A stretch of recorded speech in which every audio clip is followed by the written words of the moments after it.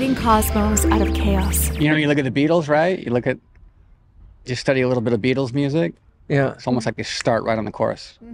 She loves you, yeah, yeah. Like, it's beautiful like that. They don't always build up. I mean, a lot of their music would just bam right into it. What's funny, later in my life, earlier actually, I did a lot with songs, and the argument with the artist was always, from a record label perspective, get to the chorus and the hook within like 11 seconds. Quick.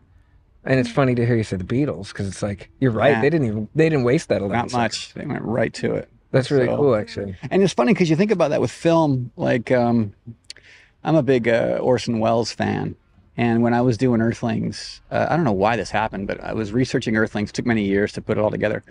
And I saw somehow an interview with Orson Welles, who's long been passed away, long dead. And the interview was in Las Vegas. He had a home there. And it was about a year before he died. This interview, and I just caught this interview, and I was working on Earthlings, and I'm looking at all this heavy footage all day and researching all these heavy issues, and somehow I see this interview with this great film director from the past, and they asked him about Citizen Kane, which was his first film. He was 24 years old when he made this movie.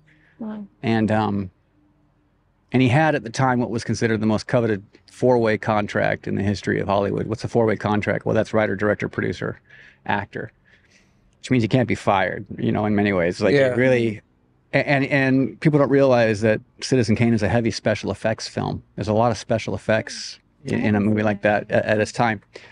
Anyway, so the interviewer says, you started at the top with Citizen Kane, and Welles he's in his 70s, he's very obese, he's very large, and he's a very jovial character. He's like Falstaff from Shakespeare, and he says, I started at the top and I've been working my way down, and he has this huge laugh. And I'm watching this, and something about that laugh and that statement belies what he's really saying.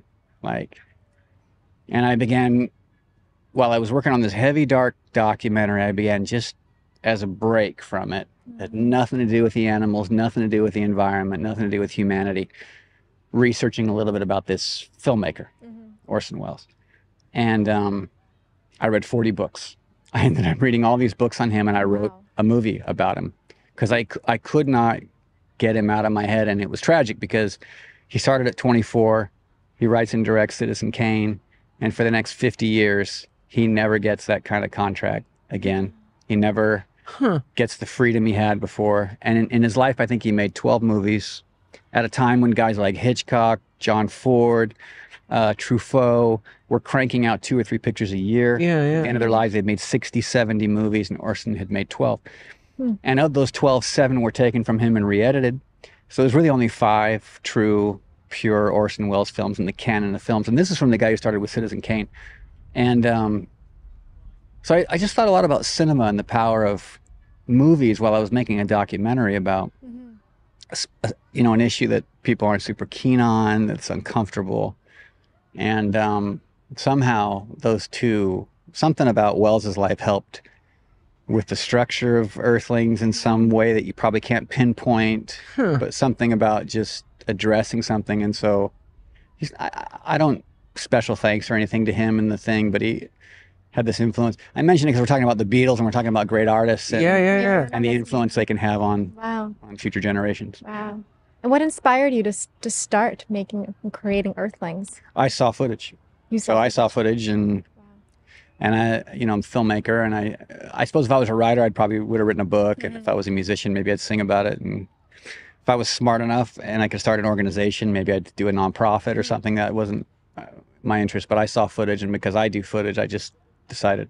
Were you vegan when you saw the footage? No, I was vegetarian. Okay. So I was married, and my wife, only been married once, at the time, she was from India, and she was vegetarian. So when I started dating her in my 20s, I just said, I guess I'm vegetarian. That's the drill. But man, she created a whirlwind. She had no idea what was going to happen because I kept going deeper down that path. And I was like, wait, what? Like, wait, you know, because I never knew. I grew up with the standard Western diet like most people, you know. Where'd you grow up? Here in LA. I was born here in LA. Yeah. I was born on Sunset Boulevard, actually. And so I just grew up in LA and just a standard diet like pretty much everybody else. Yeah, of course. So you find these things out and you're just kind of shocked, you know. What's interesting about animal cruelty is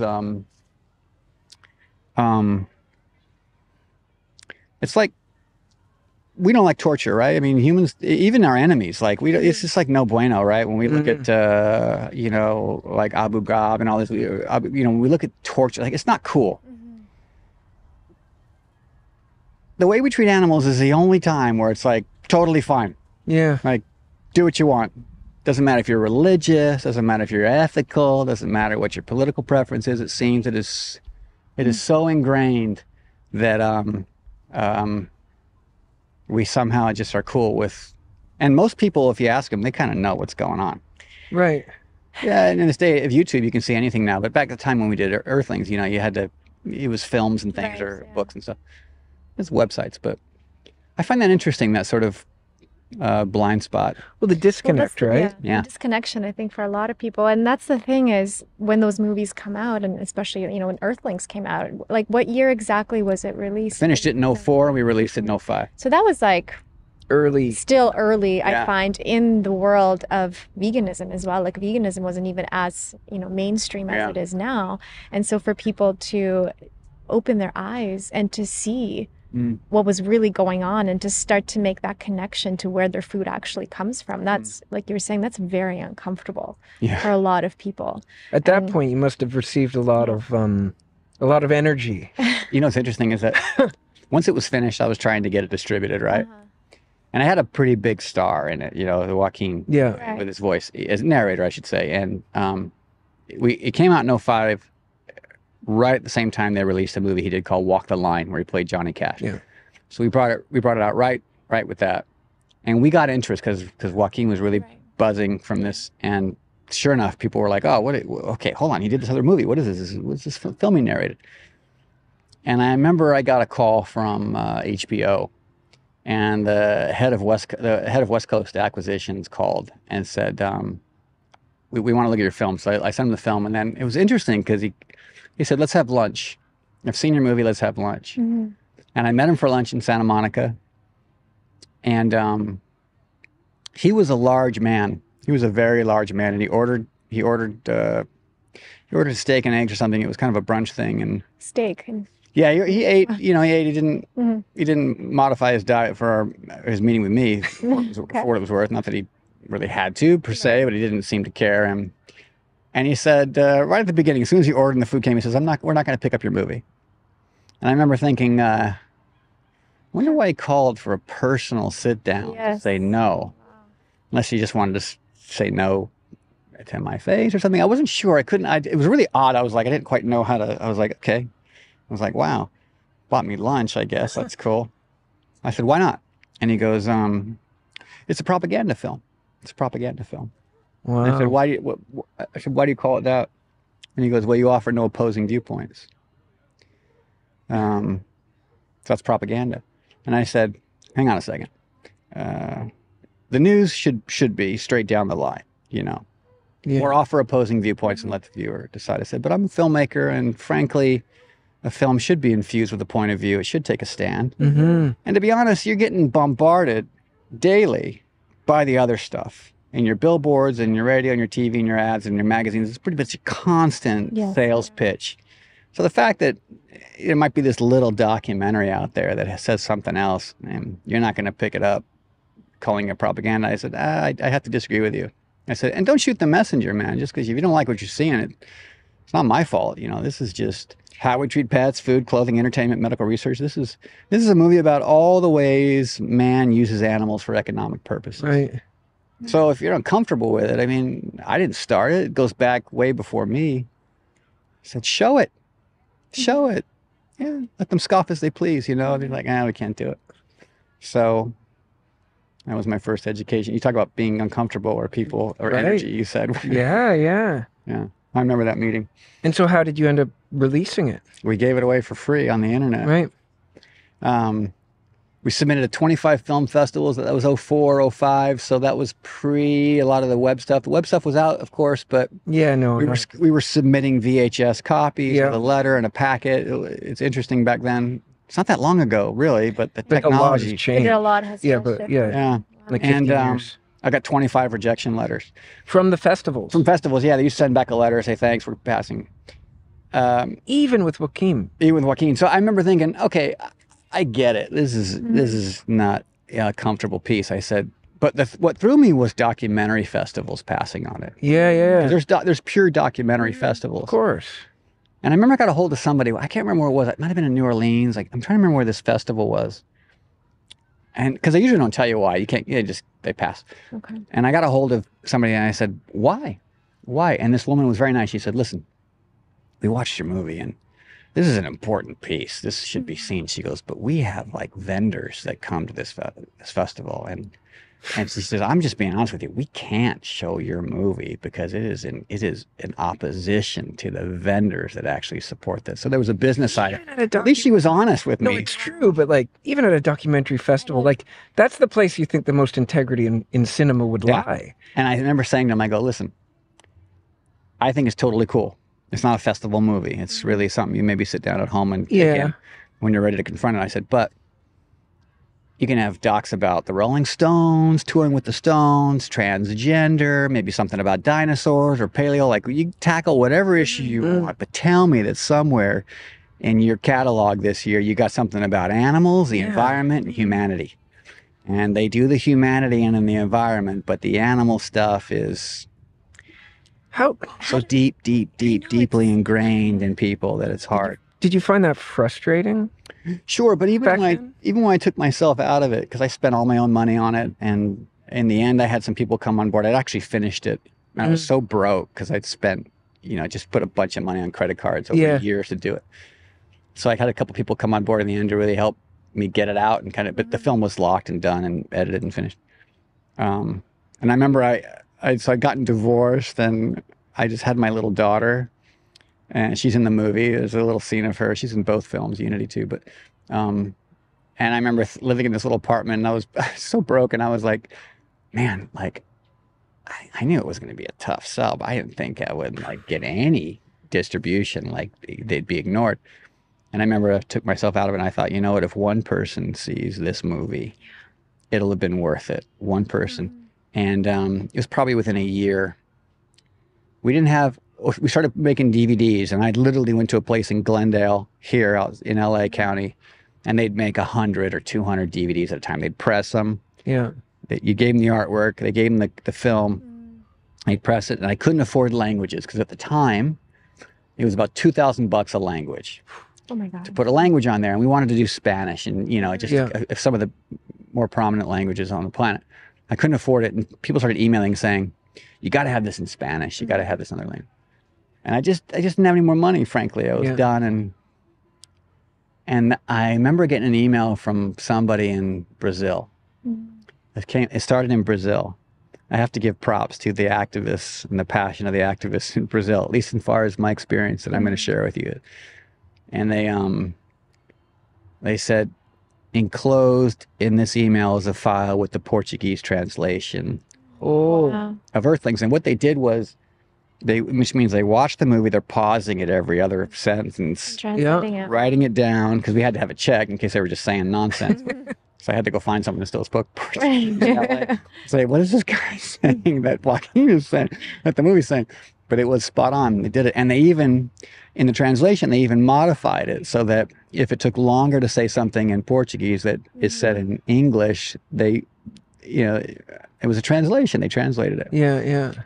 And I got one right after that in Russian. I got one in France. People sending them to you. People did it themselves and started submitting it. Isn't that beautiful? And I was so touched. And we had it in 12. Last I looked, it was over 45 languages we had it in now, of which we only did half a dozen. Wow. And so people started sending us files. So every new batch of discs I'd make, at the time we were into DVDs, now I would have 4 new languages or 6 new languages encoded before it went online. But no, I never made a penny off of that movie, and I paid for it. We just gave it away. To this day, if I had $1 for every download of Earthlings, I would have been able to finance more of my movies, probably. But at the time when you finished it, you didn't know. Moby was great too. I had my original score for it was classical. I picked classical erroneously because I thought it would be cheaper. I thought classical music would be cheaper than some other kind of orchestral, and I also thought it might be gentler on the viewer who's watching all this. I call it traumatic knowledge, right? So like you're getting bombarded. And I said, let's do a classical score. And a good friend of mine, Libra Max, who became our music supervisor, she said she watched this cut of the film with the classical score, and she said, she thought of Moby. And I knew Moby's music. Yeah. In fact, the funny thing about Moby is his very first album, which is called Everything Is Wrong, which is from the 90s, which I bought at a CD store in San Diego. And you open it up, and there's all these liner notes. And if you get Moby's very first album, Everything Is Wrong, the liner notes are very small, and it's all about facts and figures about how we treat animals, the environment, deforestation. So here's a musical artist who on his debut album is also messaging. Yeah. If you bother to read the liner notes. But I thought his music was so electronic heavy. I thought, how am I going to show like slaughter footage with like this electronica? But Libra was like, you should try it. And I said, well, listen, I don't know if usually when you're getting music clearance, you got to get the artist, you got to get the record label, and you got to get the publisher. It's like three things. Filmmakers should know that, by the way. If you're like, I want to get a U2 song, I swear, if Bono came up to me and said, you can have anything you want, I'd be like, who's your publisher? Because you got to get permission from multiple sources. But Moby was great. He said yes. Record label was cool. Publisher was Warner, and they were a little hesitant because we had 16 Moby songs, but they gave it to us. That's a lot of Moby songs. A lot of music. So the majority of the music became That's so powerful. Became his stuff. So a lot of people contributed to the thing, but it was a slow rise. It took years to catch on. Well, that's it. Oh, go ahead. I was just going to say, there's something really potent that you just said, traumatic knowledge. Yeah. And that's such a powerful word because, you know, being a vegan for 10 years, both of us, we've seen a lot of footage to a point where at times you're just like, I know. I know what's going on. I've seen it. Do I need to continue to expose myself to this trauma and to the horrors that are happening? I'm already living as best as I can to not contribute to all of this darkness. But can you speak to the idea of like, is it important, like for anyone watching and listening to this as well, that might be feeling in the same boat, like, how do you deal with that as a vegan? Do you continue to also expose yourself to this? Yeah, I do. But you do. It's a good question. Like I just got an email from somebody about a facility. It's actually here. And it's how they gas. It's pigs. They gas the pigs. So what they do is, you may have seen it before. Some of the stuff is not uncommon in modern facilities. Yeah. They move them into sort of an elevator that goes down. And they suck out, it's not that they suck out the air, but they gas them with this stuff. It's pretty fast. I would say, I don't know, I haven't timed it. I would say 60 seconds or less, which is usually a USDA requirement, 60 seconds or less. We have funny laws in this country, in America, for those of your American listeners anyway, about animal husbandry and animal protection. Yeah. Something called the, let me make sure I get my laws right. I think it's the 40-hour law, which means they can't be in a transport vehicle longer than 40 hours, but it can kind of be extended. Yeah. Without food or water. There's other animal protection laws, but it doesn't apply to farm animals, which are the most heavily used. And ironically, the only one that really applies is a certain law that is only enforced at the time of death. So they pretty much have no rights, food animals raised for food, throughout their whole life up to except the moment of death. When you kill them, they have to be killed a specific way. What's that all about? And it's a 60 seconds or less. They have to die within 60 seconds. So we've been in slaughterhouses before, and they kill the animal, and you'll see them go up and touch the eye to see, because even a body that's going through the trauma of death or the throes of death, throes is a good word too, because it's almost like in childbirth, the throes of childbirth, so the agony of death, they'll touch the eye because if they're blinking, there's still consciousness there. So the animal must expire within 60 seconds.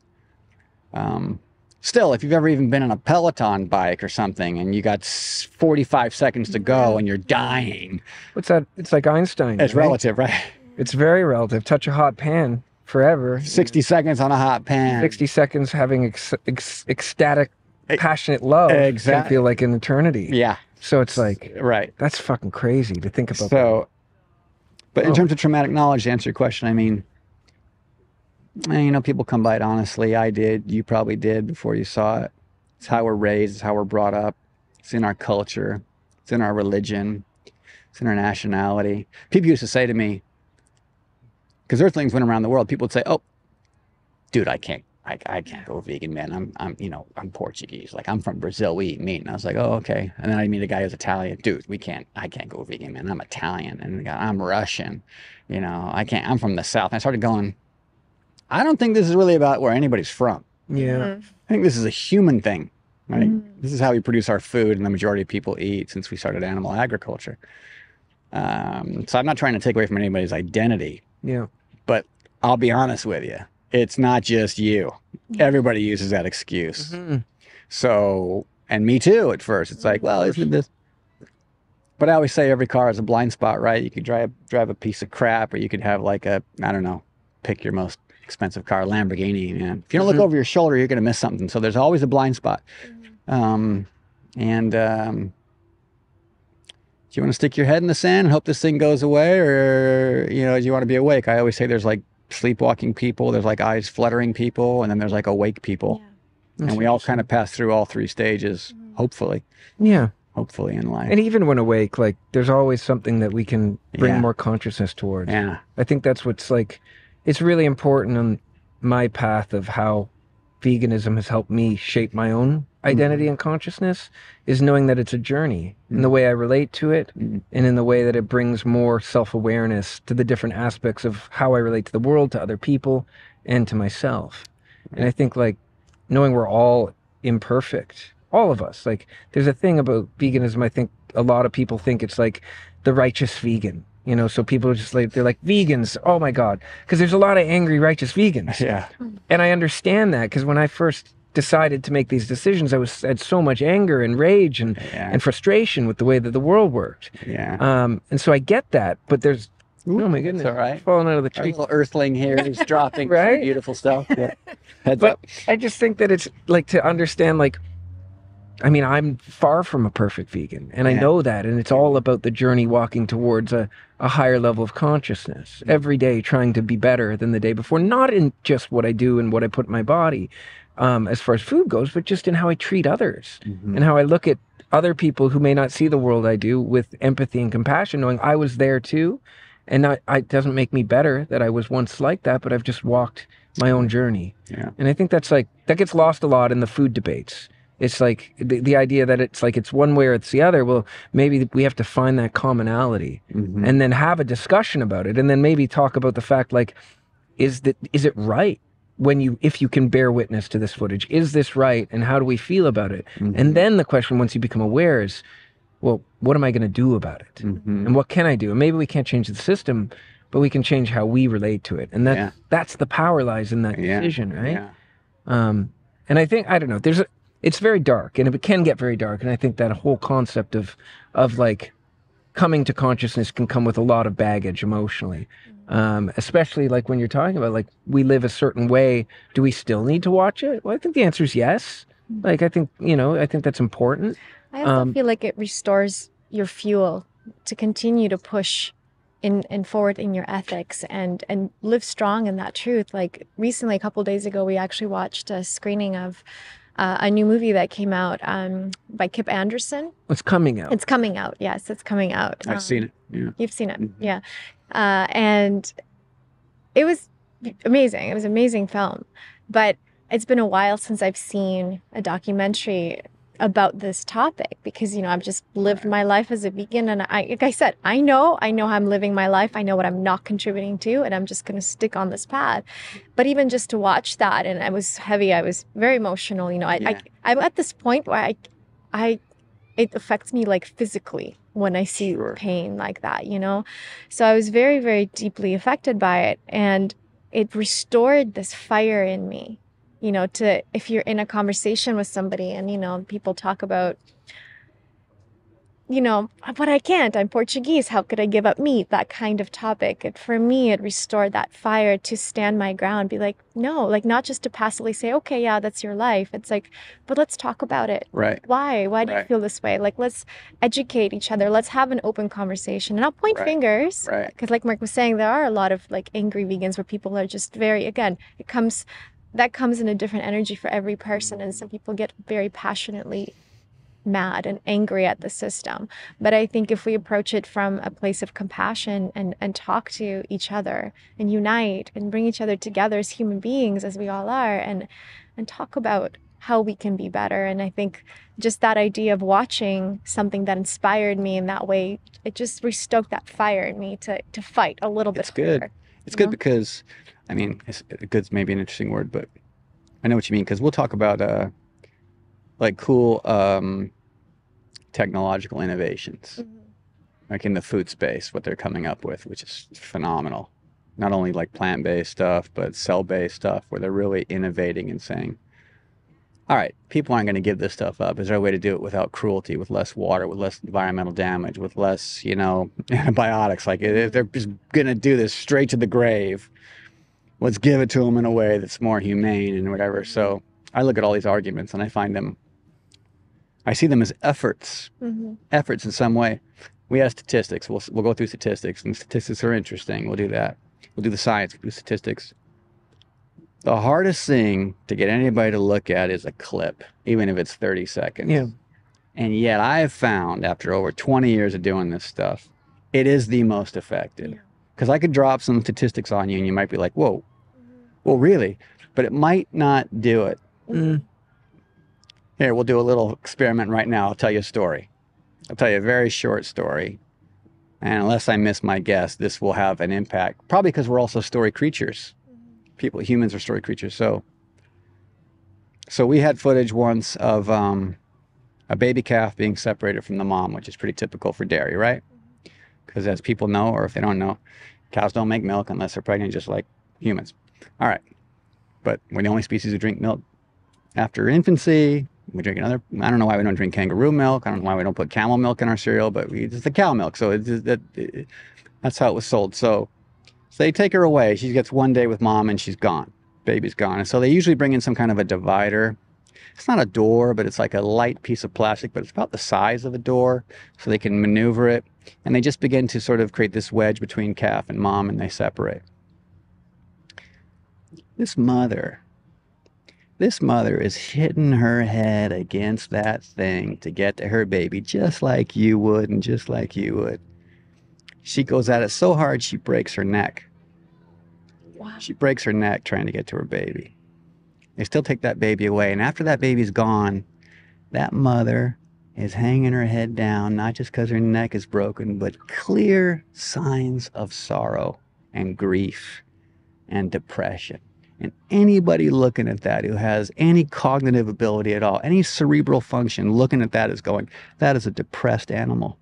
That is an animal showing grief. And what's amazing in the footage is that the other mother cows came around and tried to bolster her up. Now that's more powerful than a statistic, that little story I just told you. Because you identify with it. We know so little about animal cognition. Party's over. Yeah. Sorry. I'm still in full Ted Lasso here. No, that's... Wow.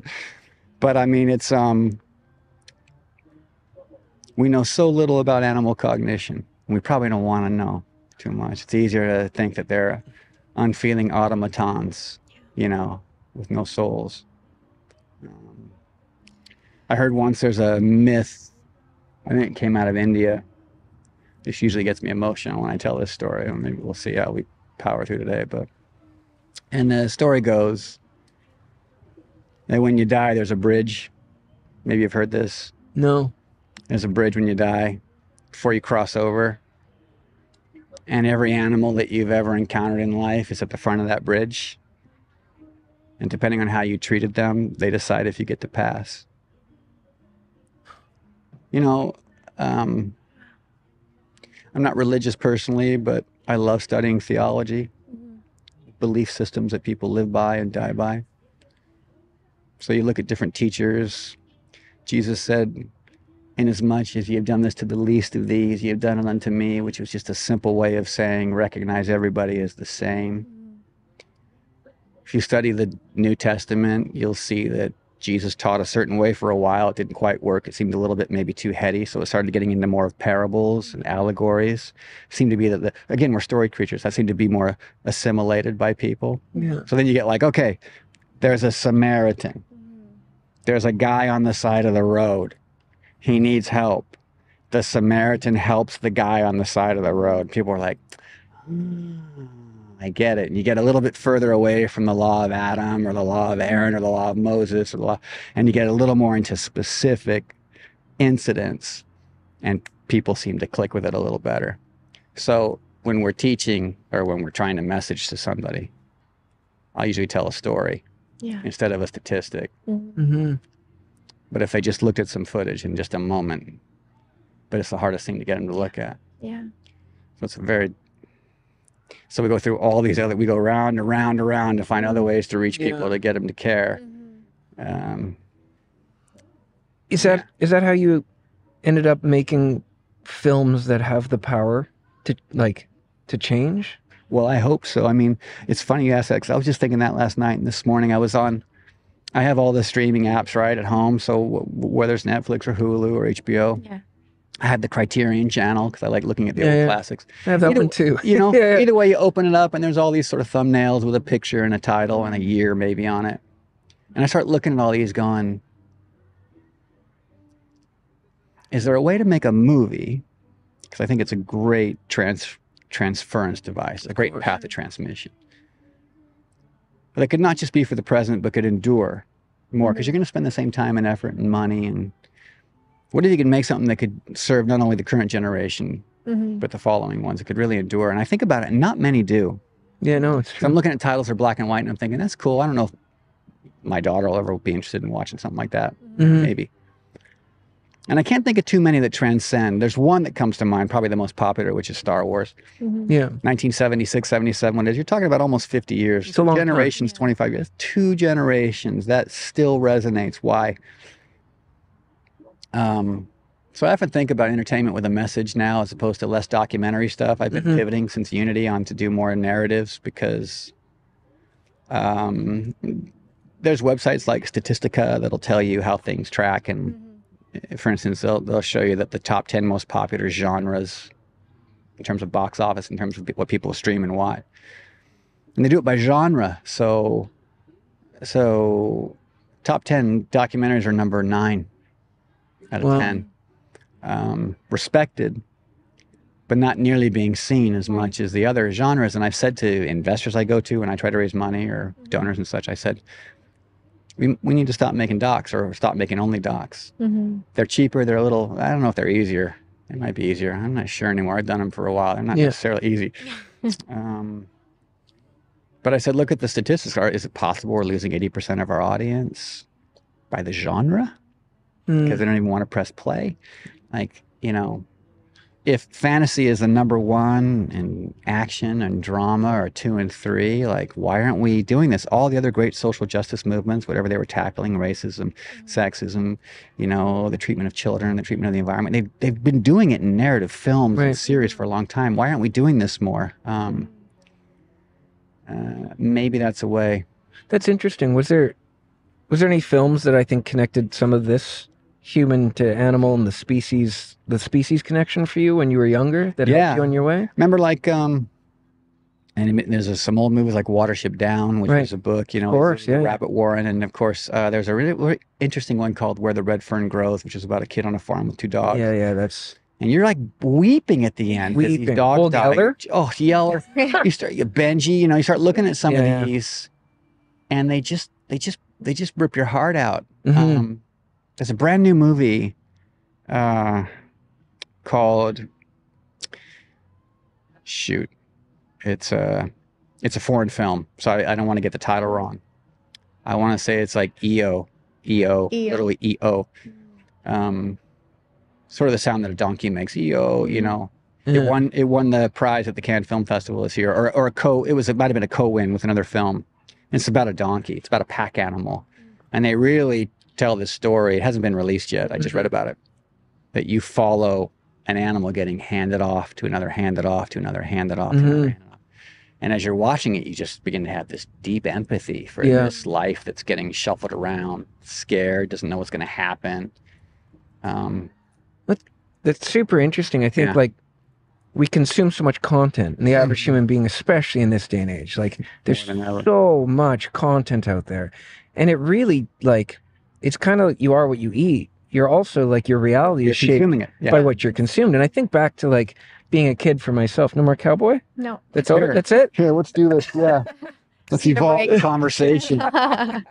Definitely. But I think about like when I was a kid and like those connective moments, like Dances with Wolves for me. Yeah. Yeah. Like that movie single-handedly shaped my relationship to animals. Yeah. And to also like Right. the crusade of Western culture into North America. It's like shaped a lot of political ideas.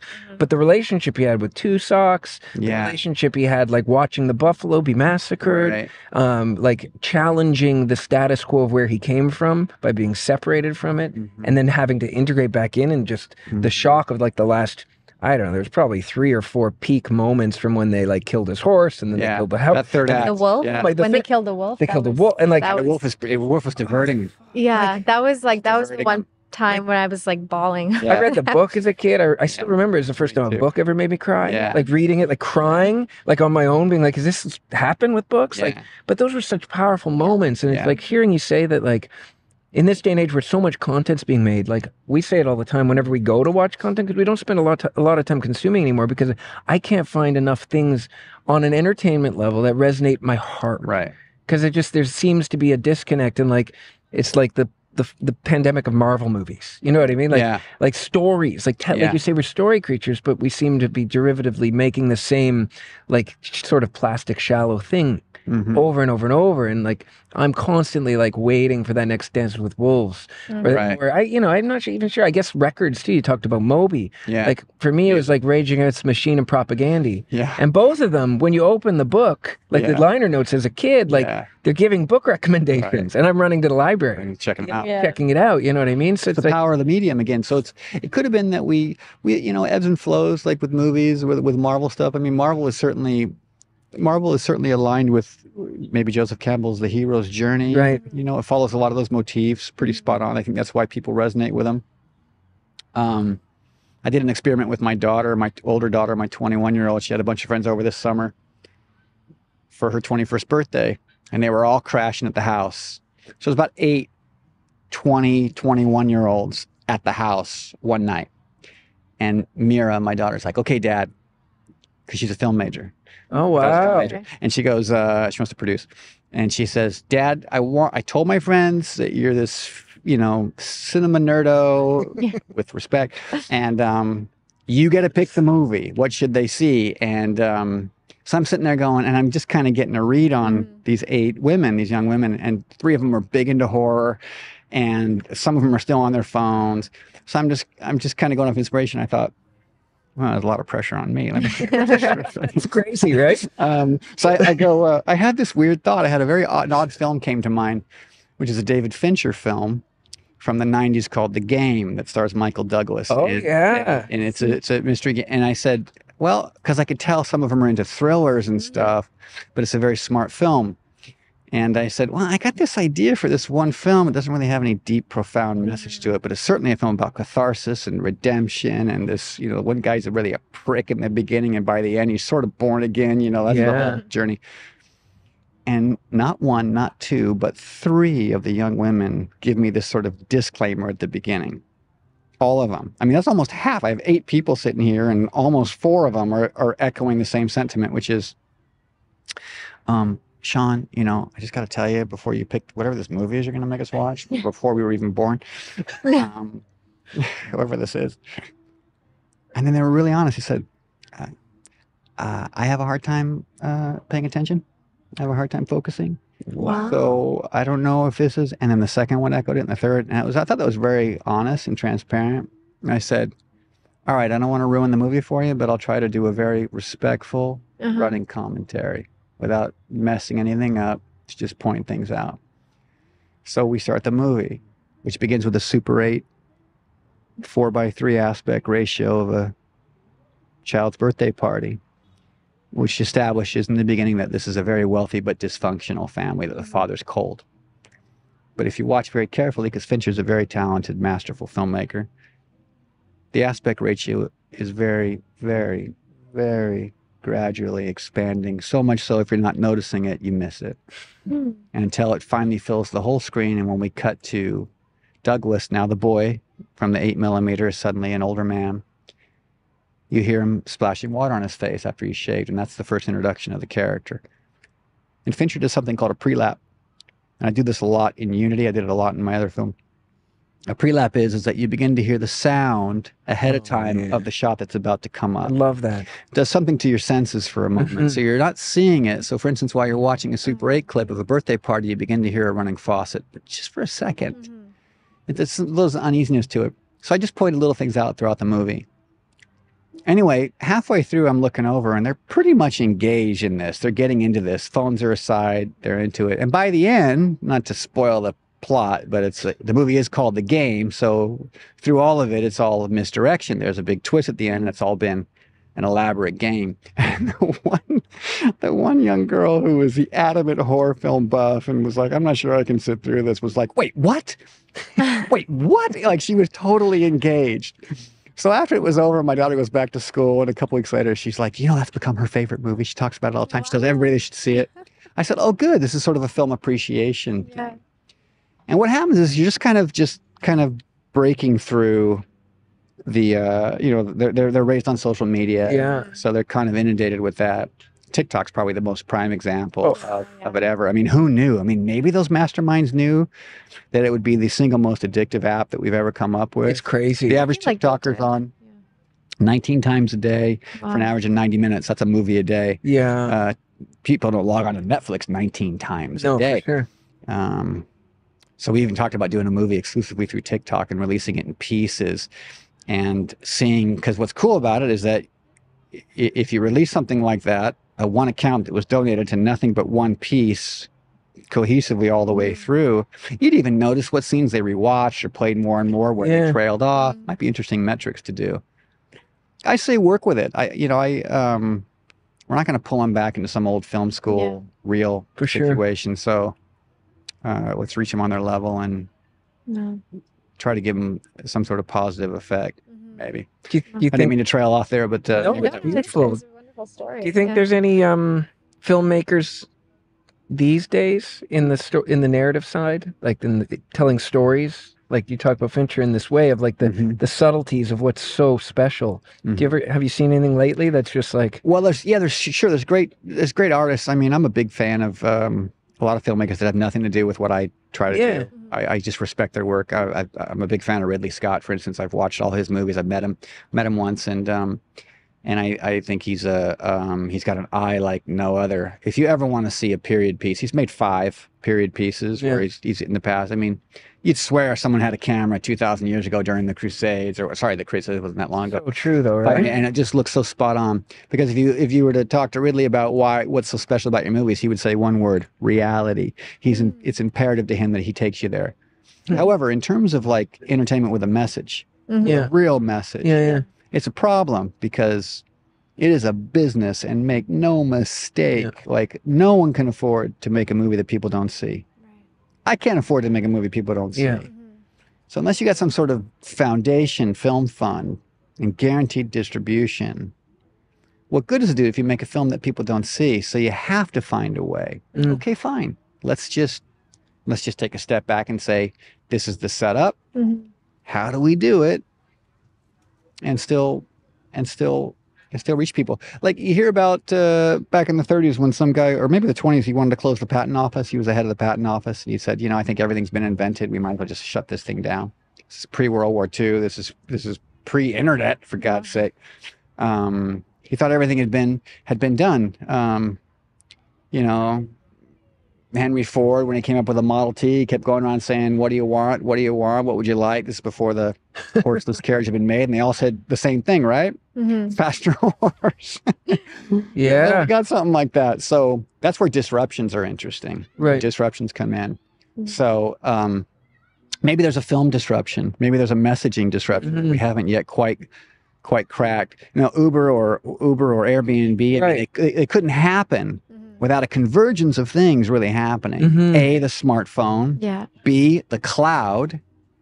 And only from the smartphone and the cloud then could a new idea actually be revealed. Which is the biggest cab company in the world that doesn't own a single car, the biggest real estate company, hotel company in the world doesn't own a single hotel. those ideas are a convergence of two other things that had to happen first. So disruptions interest me a great deal. Yeah. And can we learn from them and maybe find a way to help the earth and the animals and each other through some lesson in disruption? Well, I think if we go back to, like, just to bring it back to Earthlings, like, I feel like that was a huge disruption for a lot of people. For a lot of people, because it was the first time they saw something that they never even thought was real or happening, right? Which is a tribute to the effectiveness of the marketing of the meat and dairy industry. I mean, it's brilliant when you don't think that leather comes from animals, that cows just sort of generate milk. They're not feeling. I mean, that is, I'd call it deviant brilliance, if I'm being honest. Yeah, but no, for sure. But that is, and you know, big tobacco was notorious for it for a long time, right? We're doing a new film right now with Michael Greger, Dr. Greger, who he wrote these books, How Not to Die, How Not to Diet, How to Survive a Pandemic, Carbophobia, which is hilarious. He's very funny. Now, so we're doing How Not to Die, the movie. That's no secret anymore. We just started shooting it. We're taking How Not to Die and making it into a movie. So we just started filming it. He tells funny stories about how big tobacco is very similar to the big meat and dairy industries. They very similar tactics. Yeah. So on a pack of cigarettes, before the Surgeon General put that warning on there, this is unbelievable, man. What these lengths these guys will go through to sell. It took not 1,000, not 2,000, not 4,000, not 6,000, not 6,000 medical papers, but 7,000 medical studies before the Surgeon General finally said, don't take my word for it, look it up. 7,000 papers before they finally said, all right, we'll put a warning on the packet. And Greger says, you think after maybe 3,000, maybe 700, they give us a little bit of a heads up? Yeah. You know, like it's happening? No. 7,000 reports before they finally put that on there. That's why back in the 40s and 50s and 60s, everybody smoked. Newscasters were smoking while they were delivering the 6 o'clock news. Johnny Carson was smoking on the Tonight Show. You're smoking in restaurants and airplanes. And you have this very, very small constituent of people going, I think this is actually bad for us. You got big tobacco brought in the athletes, astronauts, John Wayne.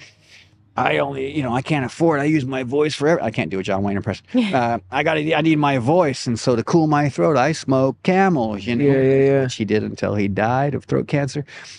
They used all those tactics. And you go to your doctor's smoking. He didn't tell you not to smoke. That's right. That's why fast forward to today, meat is the new smoking, right? Your doctors, everybody's eating meat. They get 20 hours of nutritional cover. And how many years of school for like 10, 8, 13, whatever, however many. I think that's 20 hours. Really key thing to just highlight, because it's astounding how we all turn to our physicians for advice. And, and it's a natural thing to say, to turn to them for advice on food. Yeah. But what do I eat? Well, especially when it's affecting your health, right? Your diet is a huge part of lifestyle. Your health. Your lifestyle Medicine. Yeah. So these lifestyle pioneers, Greger's one of them, of course. Dean Ornish probably wrote the definitive one, I think in the early 90s. I'd have to check the date on that, which was, this actually causes heart disease. Dr. Clapper tells great stories when he was an anesthesiologist. I think he was up in Toronto. I can't remember if he was in Toronto. He was in Canada. And he was learning to put people to sleep pretty much every time because they were cutting them open. And they were opening up and pulling out this it almost looked like a long piece of pasta, except it was hard.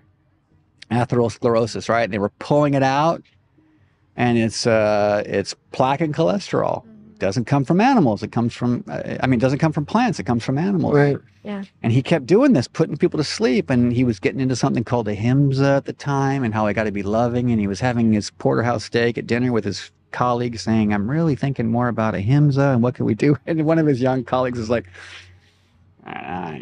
far be it from me to say, but you might want to start with what you're doing. And he's like, he hadn't even thought of it before. He's been a lifestyle advocate ever since.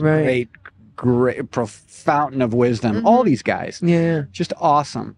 But they too are a small percentage of people trying to say, do you know the number one cause of death among cardiologists is heart disease? The number one cause of death among heart doctors is heart disease? Are you fucking kidding me? Yeah, that's crazy. How is that possible? Sorry, forgive me. No, It's astounding. it's astounding. It's totally okay. It's astounding. I interviewed the chief of cardiology at Rush University. He says, I'll go do rounds in the morning. All these guys have had heart attacks, and I'll ask them just a few questions the day after, morning after the surgery. Hey, how you doing today? Okay, all right. So, do you know what happened to you? I had a heart attack. Yeah, good. Yeah, that's right. You had a heart attack. And did they tell you what caused it? Had some kind of block. Some kind of block. Right. They take the block out and tell you what it is. He said it was cholesterol and plaque. He's like, yeah, that's right. And then he says this to me. He said, I asked him this last question, and they all answer the same. Everyone without fail. I'll say, do you know how it got there? And all of them will say, I ate it. I ate it. So they realize it. Yeah.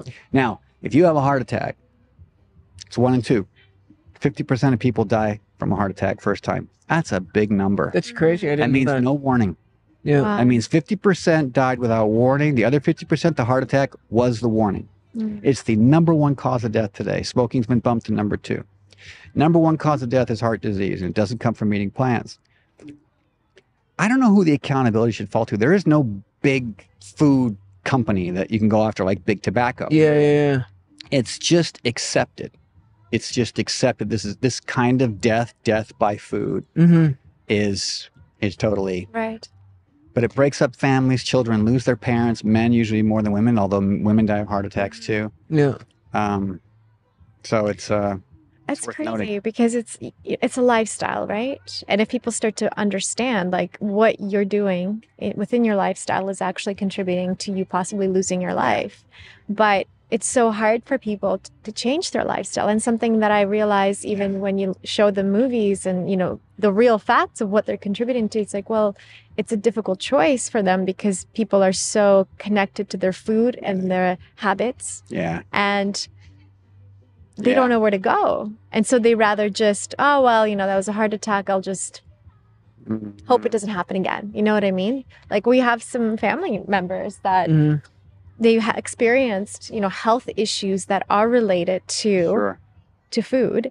And they went through surgery or, my aunt had breast cancer. She had one breast completely removed and she came home and went back to eating her sausages and her dairy. And, and it's just...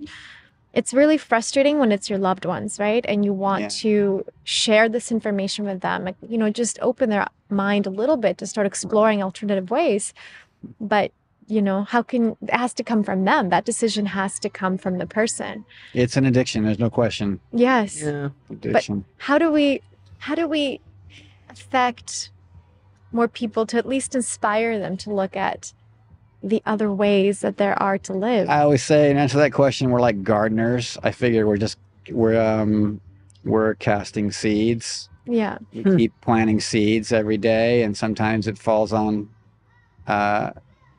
rich, fertile soil. Sometimes a seed will really, and sometimes it hits stony ground, and but we have to just keep messaging politely, respectfully. There's a reason vegans are thought of as because too many of them have been angry, which I understand because they first start to see what happens and they wake up to it and they're like, whoa, stop. It's a hard it's a wake-up call, and it's a hard thing to... But it doesn't usually work to just go bulldoze it all. I mean, you go into therapy, if you're having a fight, you start yelling at each other, the therapist is going to go, whoa, stop. Yeah. Stop. So it doesn't work, And it reminds me, actually, Mark and I, after we went fully vegan, because we were vegetarian and we went vegan, we started doing these pig vigils in Toronto. Yeah. With Anita. She was the start of it all, really. Yes. And, we did a lot of bear witnessing and standing, in corners and with signs and, giving water to pigs. And Where were you at? Were you at Freeman's? Fairman's? What's that? Were you at Fairman's? No, there was a slaughterhouse downtown. It was when it was downtown Toronto. Toronto. It was in the meat district. It was on Lakeshore. There was this Lakeshore, and the trucks would turn left to the slaughterhouse, and it was a really long light, and so that was. So you had a moment or some time. Yeah, it was a super long line. Yes. Was it cows? Was it pigs? It was pigs, and we would give them water in the summer because these poor pigs were just Like, the summer we did it was actually the heat. It was a heat wave in Toronto. It was a massive, massive heat wave, and I think it was before some of the laws to protect the pigs inside the trucks had been passed in Canada. So there wasn't a lot of legislation in place, and I think this actual summer helped a lot in Anita's movement to bring the awareness towards this idea. Right. And she brought us out. I think we met her. We met her at a documentary screening for Joanne MacArthur's "The Ghost in Our Machine." And Joanne is just what an eye. yes. Yes. Great work. Unbelievable. Yeah. And so Joanne introduced us to Anita, and then Anita brought us to the pig vigil. And so we started doing it on a weekly, like almost daily basis for a couple weeks. Week, yeah. And I remember, it was that feeling when you're standing and just with a sign, sometimes it'll be like, why love one but eat the other, those type of messaging. And the people that would drive by and they needed to roll down their windows and scream at us, I love bacon, just to hit you with this energetic force of really, you're standing there and just trying to at least support the idea of kindness and compassion and just understanding. And these people are angry that you're standing there with a sign, even though they're just passing by you. And they in Western democracies, we do love the fact that we have free speech. There are parts of the world today, right now, where you can't even do that. You get in trouble. It's true. Yeah. So even those people passing by, they may yell something at you, but if they had some issue they cared about, they're glad they're here and they have a chance. Yeah. Or Canada, these Western thinking. Yeah. But it definitely seems to strike a nerve, cuts a little close to the bone, pun intended, I guess, for people. I've seen it in my family. They've watched me do all this stuff for 20 years. A lot of them I haven't gotten through to, and I just think. And what do they say, your family members? What are their reactions to your films? I think that people just. I think the epiphany comes to different people in different ways. Yeah. Right. There's a lot of religious people, religious members of the family, and I often think if it came from the pulpit, lots of pulpits. I'm not saying the Pope or the Dalai Lama or a rabbi or a prophet of a various sect has blood on their hands, but there are a lot of people who would listen to them if they actually said that. If they stood up, because there are people who really listen to their religious leaders. And if some religious leaders stood up and said, hey, we don't do this anymore, or we got to stop doing this. Sure, you'd have some grumbling and stuff, but you'd have some that do just like people listen to their doctor. There's a woman I read something about. She was lactose intolerant, but her doctor had said something about you got to have those 3 glasses of milk a day. So she did it because her doctor told her. She always had an upset stomach. And another doctor later said, well, why? Another physician said, why do you do it? And she goes, because my doctor told me. There's that trust in that other figure. But there has to be free will. That's the thing. Right. It has to be free will. You can just inspire and maybe encourage, but well, with free will and just the way the government works, something that has really been a heavy topic is, speaking of the vigils, and you've done a film on this as well, is the incident that happened, was it with Regan? With Regan. Yeah. We watched the movie. There was a killing. There was a killing. Yeah. It was beautiful movie. The first time I did something investigative before, because I hadn't done anything like an investigative journalism. Yeah. And it was really hard because, the comparison of Anita, the one who started the pig save, having to be on trial for giving water and charged criminally. Right. And then this truck driver that took a life, ran over Regan as she was peacefully, rightfully standing on the side of a sidewalk because she was in the way, he was charged with what was it exactly? It was pretty light. Yeah, it wasn't even a criminal charge. There might still be something later they'll come back, but so far he's been. But just seeing that comparison, you're like, how are we living in a just system when someone that's giving water to a being is charged criminally and someone that took a life is not? Well, and the Truckers Association of some kind or union got together. I mean, they had $100,000 raised for his defense within the first 10 days or something. Wow. So animal rights activists are trying to raise money to raise awareness for whatever issue. Yeah. And there was $100,000 put up right away for his defense. I remember when they called me right when it happened, they started sending me footage right away to look at. And a couple things began to stand out to me because they sent me all the, there were 6 of them there, I think, that day. It was pretty light, 6 or 7. And between all of them, there was 4 minutes of footage. Wow. And I remember saying to Anita, I go, and Amy helped me on that too, my partner Amy, and I said, that's it. I mean, with these smartphones we're all carrying every day with everything, like, we only got 4 minutes of footage, and some of it's the pigs in the trucks. I'm like, why don't we have more material? I said, listen, I got some tricks up my sleeve I can do as a filmmaker, but I can't. Right. Asking me to make a vegan souffle with just a few ingredients in the cupboard. I mean, what? Oh my God, dude, I remember feeling this great pressure because this woman had lost her life. Yeah. I saw an interview with her husband, and his heart was broken, and I felt this tremendous, like, okay, dude, like you gotta dig deep and see. But all I had was very little material. But in that very little bit of material was 2 little things that caught my interest. First, where her sprayer was on the ground, which was very close to the painted lines of the crosswalk. And second was where her body was, which was 70 feet.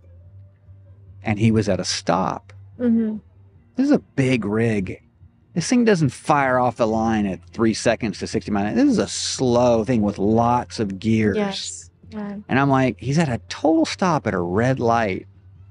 The light turns green and he makes this turn. The impact had to be right at the crosswalk because she's crossing, and that's where her sprayer got thrown. It's also, as graphic as it is, saying this with respect for the dead, but the body fluids pretty much starts right near the crosswalk and goes for 70 feet. And I'm like, how fast could he have been going? Or did he just keep, he didn't really stop right away. Yeah. And we got footage inside the rig. We use it in the movie because these guys would be posting on Facebook, hey, look what I deal with. I'm just a driver. And every time I pull up to work, I got a schedule and I got a bunch of guys blocking my way. But it also showed just how clear you could see. So we were pulling footage off that, and we would fog anything that would be identified, they would identify who it was, just to say, hey, here's a truck with you can see everything. Right. Because they said I didn't see her. Yeah. Didn't see her. Yeah, no charges on that one yet. But you know what, you guys, I don't know. It's like the wheels of justice grind slowly, right? My dad's a lawyer. I've heard that my whole life. But or look at that Martin Luther King quote. We used it in Unity. The arc of human history is long, but it bends toward justice. So what happens is over time you start to see the truth of something, and hindsight is indeed 20/20. And as Victor Hugo said in Les Miserables, woe to the man whose shadow bears his form, because in the future they'll look back and see clearly what happened. Right. It's like today, racism was a world phenomenon for a time. Yeah. No one today, unless you're really depraved of mind, appreciates the culture of racism. When it was a culture, when it was a world phenomenon that everybody did was one thing, but now later we look back and no one appreciates the culture of slavery. It's we see right through it. That's the evolution of consciousness too. Think at the time, again, I don't mean to go back to a religious example, but at the time of Christ, they crucified people in Rome, right? That's what Rome did, right? Yeah. Not just in Rome, but in provinces of Rome. You walked up to a city gates, and can you imagine? So right now we're in a town called Sun Valley, which is part of LA County. Can you imagine if you guys drove into Sun Valley today to sit down here for this event and do this interview, if there were people's heads on spikes or being crucified along Latuna Canyon right here, which is just Sun Valley's way of letting you know, don't mess around. This is how we handle. Yeah. Can you imagine? It's done. Yeah. But that was a thing 2,000 years ago. And in some parts of the world, there are still public executions and things. For sure. But we've evolved. So we start to see, there is this evolution, the consciousness. We don't do that anymore. Yeah. The arc of human history is long, but it bends toward justice. But it is slow. And for some of us, it's too slow. As there are for other social justice movements who are saying, hey, what about us? Like, what's it going to take? criminally slow, you might say. Glacier paced. Glacier paced, but bending. But bending toward justice. And I like how you say the planting seeds. Yeah. You know, if we all continue to plant seeds, and I think with your films, you're planting incredible amounts of seeds. You know, if they press play. Yes, as long as you get them to press play. I think that's what's so exciting to us about being able to speak to you today and to bring light to your film and hopefully inspire more people to press play. And I think it connects really nicely to, I mean, you do a lot of work with Joaquin Phoenix. And I think that inspires a lot of people to press play as well, because he's a familiar face and someone that you have a trust as a character with, as an audience. What's that relationship all about? He's the real deal. I can say that much. I mean, he's truly a guy that walks the talk. So if you hear a profound, heartfelt speech, for instance, at the Oscar, it's that was beautiful. That was amazing. He walks the talk. I mean, I have known him for 20 years, but and it's just kind of interesting that we kept working together. I'm not sure how. It's just we worked together once, and then is it because later he's a very passionate vegan? Like, is that how really? I assume that's where the connection is. Sure. I mean, when I was first doing Earthlings, I wanted to get I hadn't thought of him at first. He wasn't my first choice, but I hadn't seen Gladiator yet. When I was starting Earthlings, it was 99. Gladiator came out in 2000. And I remember thinking, I want to get the most, I knew I wanted a male voice. I did. And I wanted the most manly dude, because I figured this is an issue that a lot of people are like, come on, like, I need my be vegan. Yeah. So I was like, I'm going to get a total. And I remember shooting, I tried to get Clint Eastwood. Wow. I tried to get Mel Gibson at the time. I tried to go for just big, big, huge movie stars. And I remember have what I call the confidence of ignorance, because I just thought, here I am with my first film doing a doc about animals. I can get anybody, right? I'll just ask them, and they'll be like, sure, kid, we'll be happy to be in your movie. And I got told no, like, you didn't even get past several layers or whatever. And I was like, wow, I was so super ignorant. And I remember seeing Gladiator, and I'm sitting there and I'm going, which is a Ridley Scott film. Yeah. And I go, that's the voice of Unity. Sorry, of Earthlings. That's the voice of Earthling. He's in Unity too, actually, Joaquin. But I said, that's the voice. And I had no idea how to get to him. I didn't have any connection to him of any kind, but I just knew. I'm like, I just what do you call when you like know something without sounding too you felt it and just a sort of intuition or inspiration. Yeah. No, it's it. When you know, you know. It's just kind of new. I'm like, that's fucking awesome. I knew it. I'm like, that's it. That's it. That's it. Done. So I went to his, he has a wonderful publicist, Sue Patricola, who I believe was Rivers' publicist. Oh, wow. I'm not 100% sure, but I believe she's been with the Phoenix family a long time, and was his publicist, still is, I think. I haven't talked to Sue since pre-pandemic, but. And I said, I'm doing this documentary about animals called Earthlings, how we treat them, and I'd like to see if Joaquin would consider narrating it. And I didn't get a response, or they may have passed because he was busy. And I tried 3 times. I think I kept trying because I was so sure. Yeah. And when you're in the industry, I think I don't know if I'm really in the industry. I'm on the outskirts of it, gonna mount a little doc, but you persist. But just shy of annoying, right? You don't want to be like... it's a fine line, I bet. Right? You're like, just shy of annoying, but you're trying, like, come on. Yeah. And I remember Sue, bless her heart, possibly slightly exasperated, just saying, okay, what? So what? She says, just send me a sample of what you're doing. And I'm like, okay, you're on. And I sent a 5-minute VHS of footage that I had edited with my voice laid down, and music and stuff, and some graphics. And I did my voice in the beginning anyway. I did that on Unity too, because I wanted to get a bit of a pace of how long it takes to read a paragraph or read a sentence. And so I'll lay a voice down just to get that cadence, and then I'll start replacing that voice with if a celebrity voice comes in. So I had a sample, so I sent it off. And then that's it. At that point, it's up to the fate, destiny, the gods, whatever. And a few days later, I got a call. And she said, Joaquin will meet you. And I thought, wow. And I met him at the Peninsula Hotel. because he lived in New York at the time, but he was in LA. And we sat down for a couple hours and just talked about stuff. And here I am thinking, as a director, I'm like, can I interview this guy for... No, this dude's interviewing me. Yeah. If he's going to like decide to do this. Yeah. Wow. And he said yes. He said yes. And I go, great. When do we start? He goes, I'm leaving for New York the day after tomorrow. I said, can you record tomorrow? And I could see that he probably had, I don't remember anymore, it was a long time ago. He probably had a lot going on, but he said, yeah, come over. And we spent 4 hours that day. And then later we recorded again in New York. And then later we recorded in Philadelphia. He was doing a movie called Signs with Mel Gibson, actually, at the time. It was a alien movie. Yeah. They shot in Philadelphia. And I sent him a rough cut of it was coming together. And I said, why don't you take a look? And he called me and said, hey, this is coming together. He said, can you come out here and we'll do, some more inserts and pickups and stuff. And I went there and we recorded at the hotel there. And then one more time back in LA. We recorded 4 times, which is why when I mixed the movie later, I can always hear the different room tone. I can pick it up. That's cool. It drives me nuts. But most of the time I look over and people don't seem to catch it. So, but I always like, that's a recording 4 months later, halfway across the country. That's another.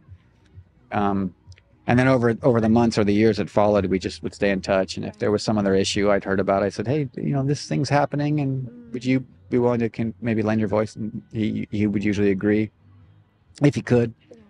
So I don't know how the 20-year thing happened. It was just sort of It's beautiful over time. We just collaborated last year on a thing for some chimps that were stuck at a facility that had closed, and they had rehomed all the animals. Sanctuary.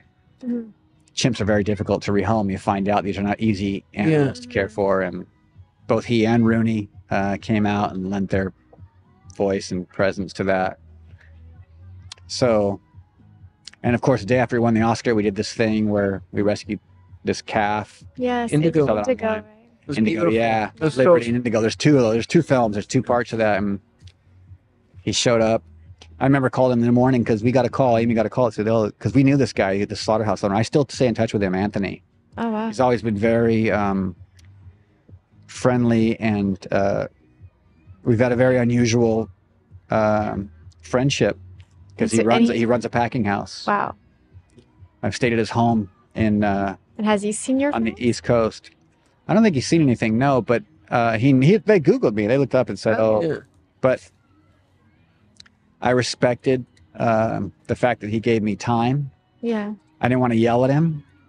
I didn't see a point in yelling at him, and I didn't see a point. I didn't personally. Other activists might tell you something else, but I didn't see the point in shouting at him and judging him. I just thought.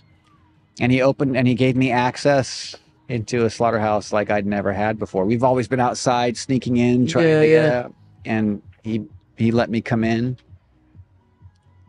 We were inside his facility. There's 14 USDA inspectors standing all around, and I remember when we were right by.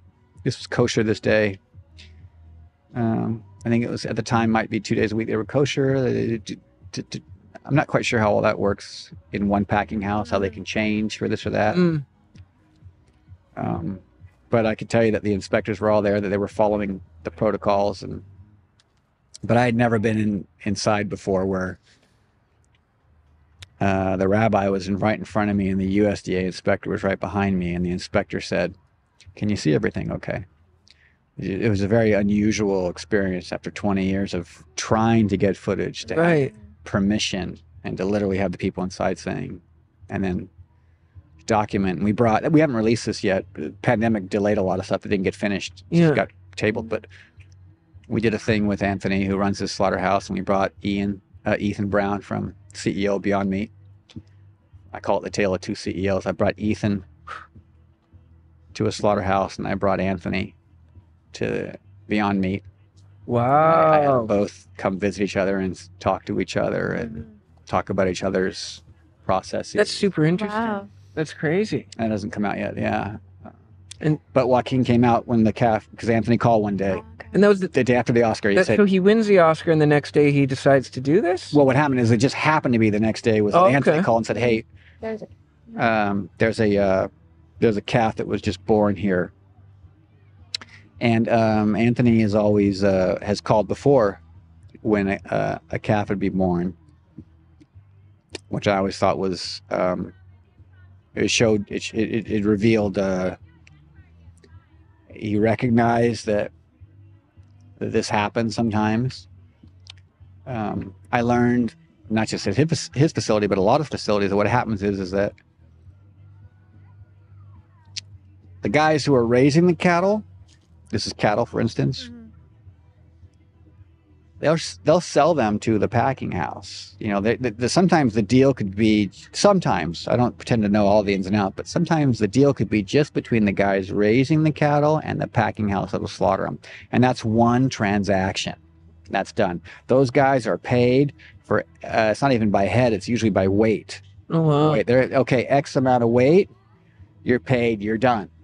And then the packing house will go through their whole process, and then they'll sell them off to various places. So sometimes it can be, and sometimes these guys over here raising cattle try to make a little extra off the packing house while it's going in. How do they do that? Well, for instance, if it's by weight, how do you make the truck heavier? So they'll give them salt to lick before, because they get thirsty, they'll drink a lot of water. So when they all load up, there's one weight, full truckload weight. Then during the course of the journey, they might urinate out a lot of that stuff, or they get pregnant before they even get on the truck, which in this case, the packing house would know nothing about which ones are pregnant, which ones are not pregnant, because he's not particularly involved maybe in where he's acquiring them from. So that adds weight to it that is actually costing him money from a financial standpoint, because these guys are all in business, because he's losing money from his, because that's not sellable. Yeah. So it's not uncommon that these babies are born often at facilities. We've been to other facilities and seen cows that udders are full of milk, just full to bursting. So you know they're pregnant, or they just lost a calf, or they're about to have a calf. So it's not uncommon. So anyway, I don't even know if Anthony saw the Oscars that Sunday night. But a Monday morning, he just happened to call and say, "Hey, there was a calf was just born," and so you know, if you guys want to come, you know, see this calf, and we're like, "Can we have the mother and the calf?" Now he loses money on the mother. Yeah. So we appeal to his. We appeal to clemency from him, his mercy, you know, will you let, you know? Yeah. And so he said, okay, mother and calf. So I just thought, I called Joaquin. I talked to Gene Bauer from Farm Sanctuary. I've also known Gene for over 20 years. Wow. And we worked out a thing, and we went over there, and I have a truck and a trailer, and we were going to go up to Farm Sanctuary, which is not far from here, actually, not too far from here. And Joaquin showed up, and we had a little bit of a challenge with some paperwork. Yeah. Because it has to go through the paperwork, which was a delay, but we finally got on the road. And I'll tell you, the energy at two places is palpable. Right. You really realize when you look at a place, is it the land? Not necessarily, it's the intention. So when we were standing at the slaughterhouse, there's one feeling that I'm picking up on anyway. Oh, for sure.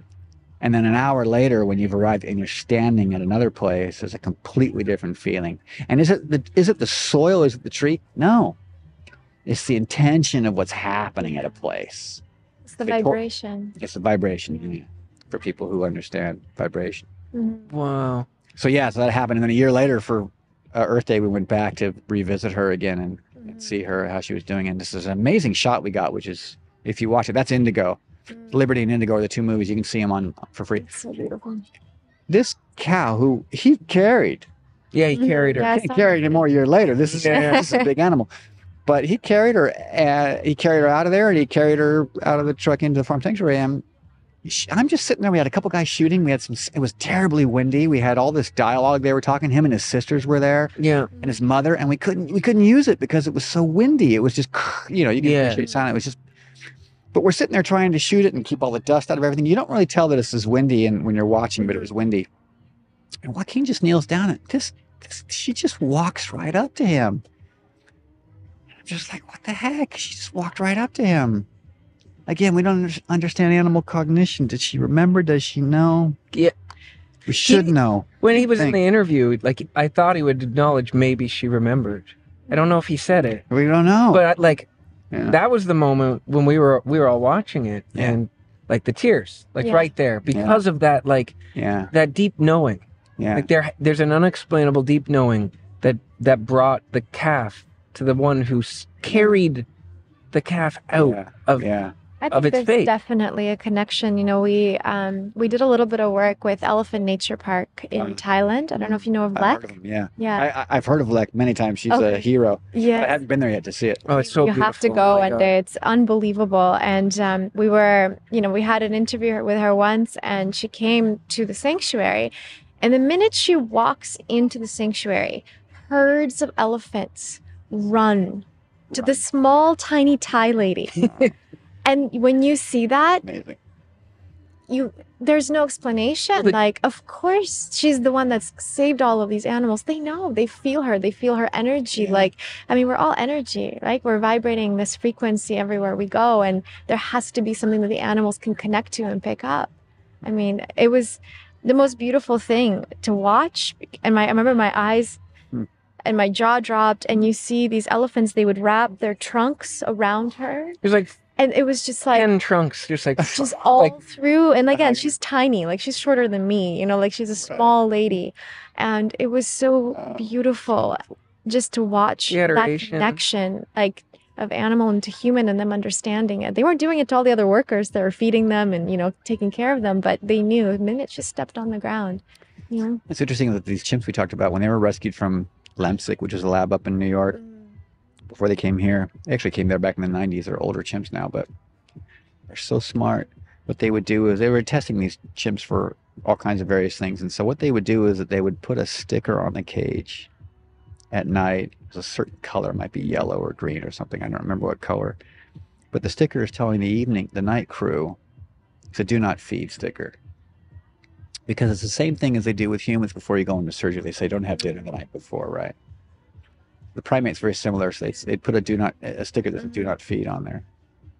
And the chimps were so smart that they pieced together, whenever that colored sticker is on there, it means two things. One, I'm not getting dinner tonight. And two, something's going to happen to me tomorrow.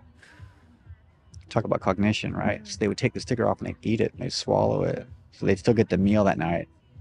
And they might go through and do the process the next day. But what was so interesting to talk about these researchers who came out of there with their experiences, that they'd take the chimp away, they'd do some sort of experiment, patch the chimp back up and put them back in the cage. And when the chimp woke from anesthesia, they would sit there and just look at these scars that had appeared on their body, and they didn't understand. And they hurt to touch, and there's one guy interviewed a physician, he wrote a book. There was one chimp, beautiful female, I forget her name. They called her, she didn't have a name, she had a number. It's like B182 or something was how they referred to her. And she had very unusual behavior where she would go up to the wall. The wall was all these square panels that were bolted into a wall. There was nothing you could see through. It wasn't a cage. And she would run away from the wall real quick, and she'd do like some sort of, almost like a dance or performance, and she'd run up to the wall and run back. And they were watching going, what is she doing? What's... Mm-hmm. And later they go inside when they're cleaning, and there's a bolt missing from one of the panels. Now it's still just a bolt hole, you can't see through it, but on the other side of that wall is another chimp. When the bolt came out, she couldn't see the chimp, it was just a dark hole.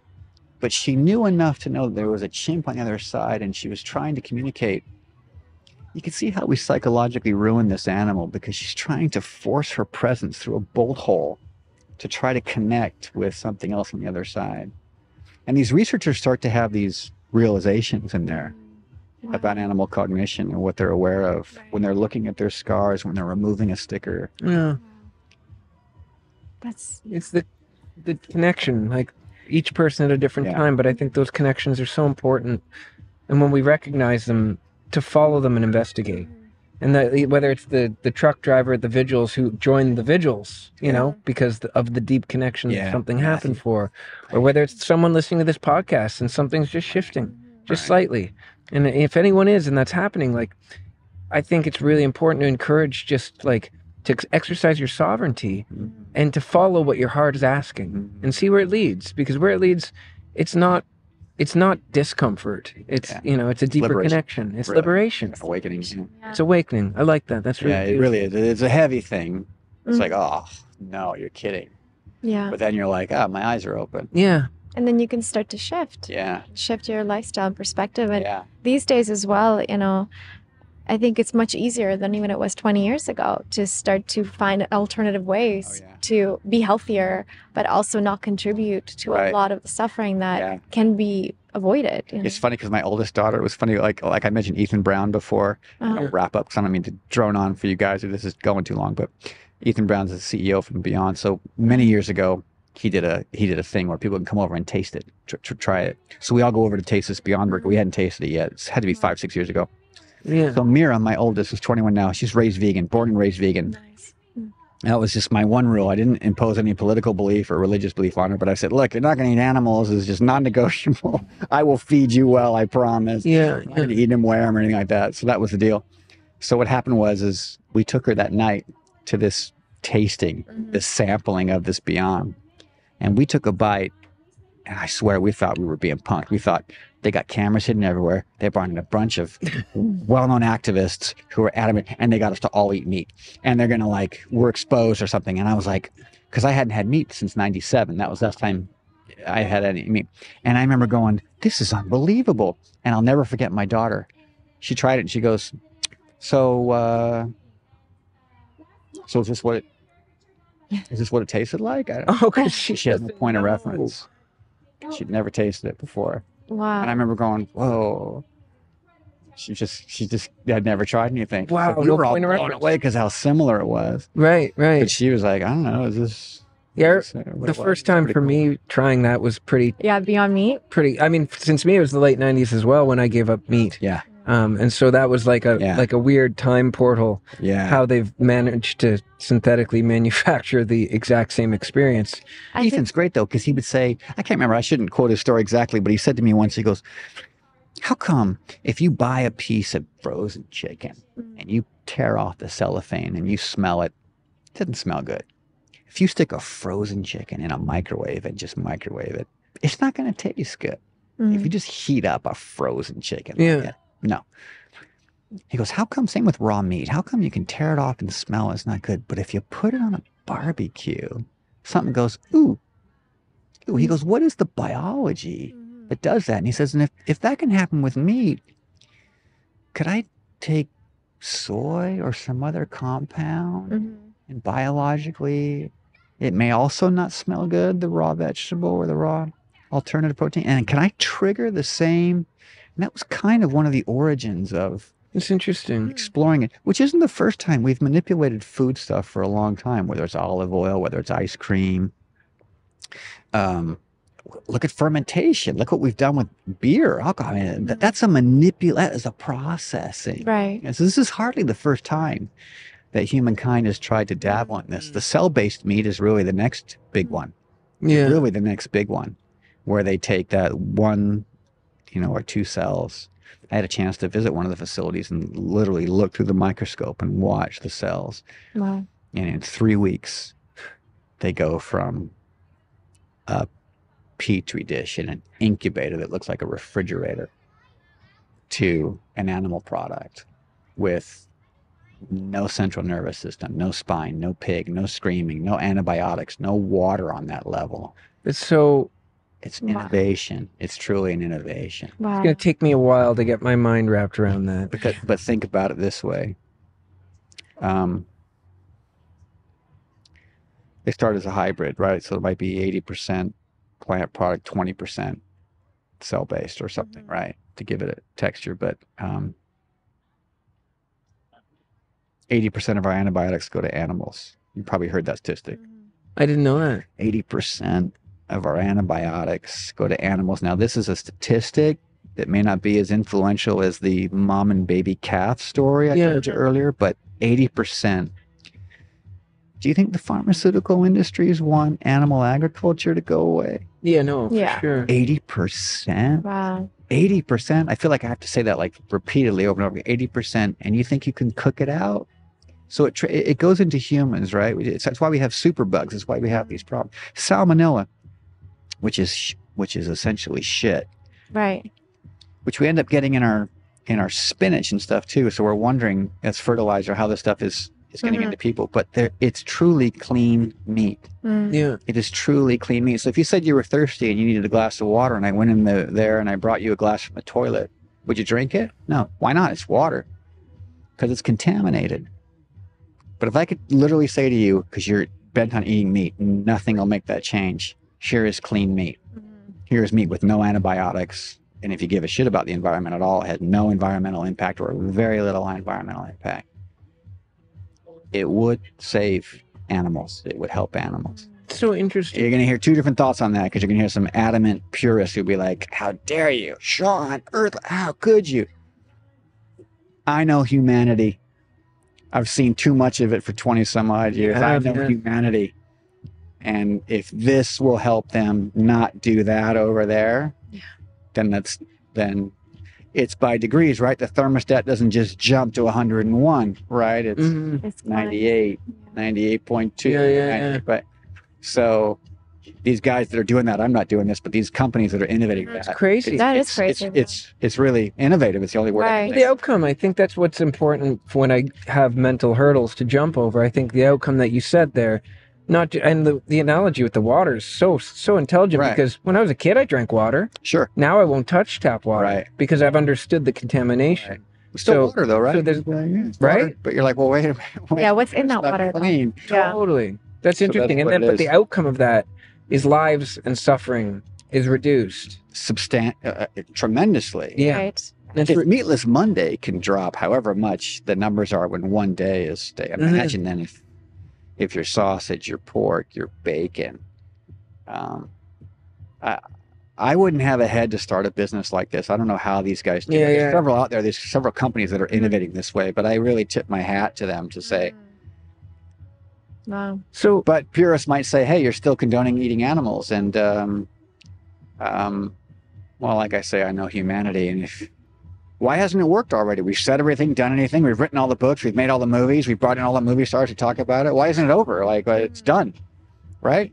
Do we have to say it another way? I mean, what do you, okay, let's try this. Yeah. Interesting. So I commend these guys. I commend them, whether I buy the product or not is something else. But at least it gives people an opportunity to at least slightly shift if they can't. Yeah. You know what I mean? Fully go. Still might give you heart disease. It still has fat in it. It still has cholesterol in it. It still has no fiber probably in it. Yeah. What about what's next for you? I mean, you were saying you don't have the head for a company like that. Do you have another movie in the works? I do. I have a couple. I'm going to do How Not to Die, of course, which we're doing, which is 2024. Because we're shooting all next year. We started this year. And Gregor just started giving talks again. So he's just been following around whenever he speaks. Okay. Yeah. Okay. I've got this other business that isn't related to film that I'm getting off the ground that's super edgy, weird. I can't talk a lot about it, but it's a year from now you'll hear about it. You might even hear about it in the spring if we launch, but it's something totally different than I've ever done. You might think like Earthlings Unity, like how do you go to here? But I got this idea for something that is a product. It's an alternative product. And then I've got narratives. I've got these narratives that I've been working on for years that we're packaging and trying to get off the ground because they're message-based entertainment. That's so exciting. That is because you know what really blew me away was a movie called JFK. And if you haven't seen it, of course. Yes. 1990. Oliver Stone's I love Oliver Stone. 91, maybe. This is hands down the finest docudrama ever made. It changed legislation. It had the power. Changed legislation, and it really pissed a lot of people off because. But what I loved about it is that he took an actual world event. He got actual footage. There's a Zapruder film. And he went and refilmed there, and he shot with big, awesome 35mm cameras. But he also shot with Super 8 cameras, and so he mixed all these formats. And so that's truly a docudrama because it isn't a drama, but it's documentary. I mean, it's weaving it in. And I thought, I looked at that movie as really as like, can't we do something like that when we talk about climate change, when we talk about animals? When I did Unity, I couldn't figure out why have we been at each other's throats since the dawn of civilization? The statistics tell us that man has been at war for 95% of civilization, 95%. So there's 5% there we weren't at war. Was it because we were too sick? Was there a black plague? Like our propensity is to come in collision with each other with our ideas. So why can't we get along? We've been black, white, gay, straight, fat, skinny, Jew, Gentile, you know, like heathen. Like we've been all these things since pretty much the dawn of civilization. There's no revelation there. Like with all our innovation, with all our technology, with all our symphonies, with all our architecture, with all our poetry, the fact that we've gone to the moon and there's like with all this, we're still like savage. And I remember this possessed me after Earthlings. Like, why? Like, why haven't we transcended that? Now more than ever, it seems, in this country, there's this deep, deep, deep division. It's crazy. And to me, it comes down to a form of tribalism that is still inherently deep within us. And tribalism and mistaken identity. We literally think I am a this and you are a that, and therefore we're violent with one another. And I made a movie called Unity, which is a follow-up, which is really about disunity if you watch it. It's one example after another of why we can't transcend. So if we can't listen, if they say that our compassion is closest to our reflection, why white people might be nicer to white people. As soon as your reflection in the mirror, when you step away from the mirror and that other reflection that's looking back at you differs from you more and more and more and more, there's less empathy.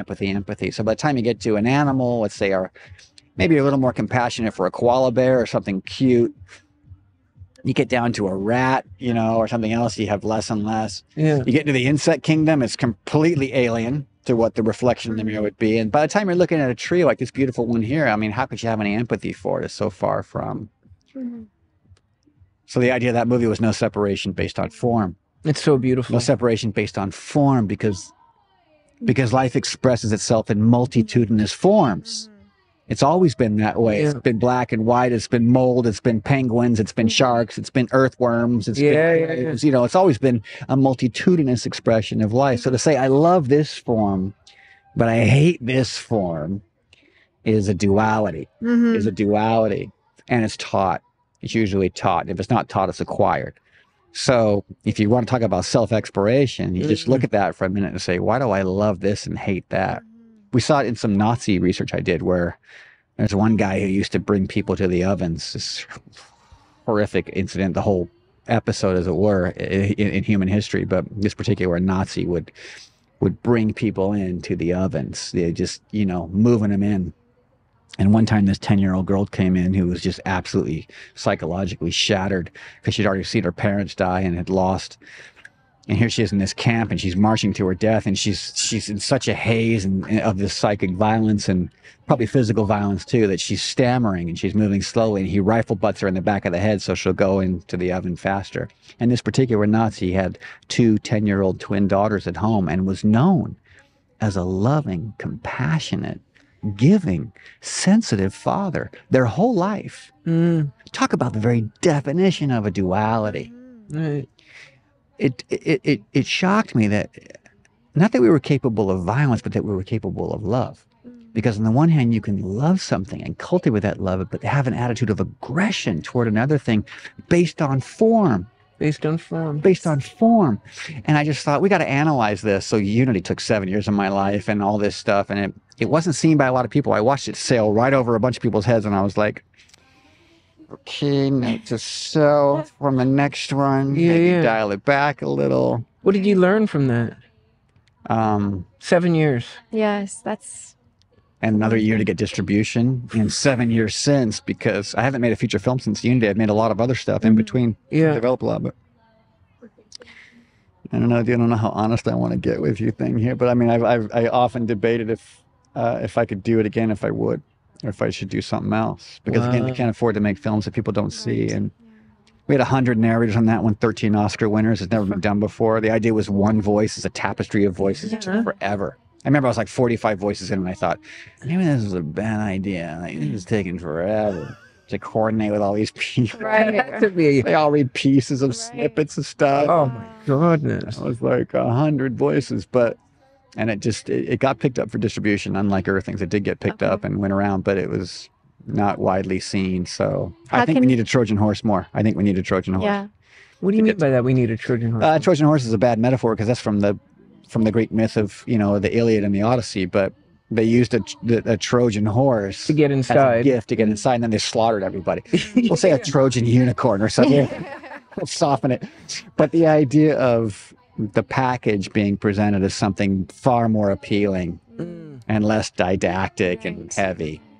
And maybe a good podcast like this with a beautiful, happy young couple that travels around has hopefully we haven't hopefully bored everybody to tears, interesting conversations that maybe people will listen to. I think, I like your idea of the narratives that you're working on. I think that's an attractive new Trojan unicorn, possibly. I don't know. Get them to press play. Yeah, Exactly. get them to press play. Keep your mind open. Like help keep people's minds open to and it's that's the excitement of this day and age, I think, is that I think COVID might have helped a lot, but the idea that it opened a lot of people's eyes for sure to start to question a lot of question things and to question narratives, introspection, maybe. Introspection. Oh my goodness, right? And like what an opportunity. Yeah.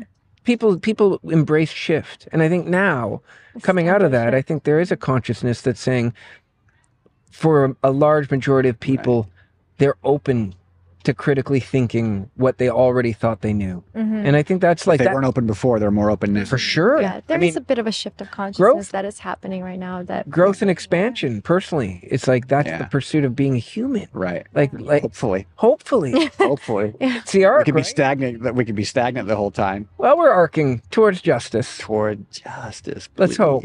Yeah. I mean, walk a mile in their moccasins type thing.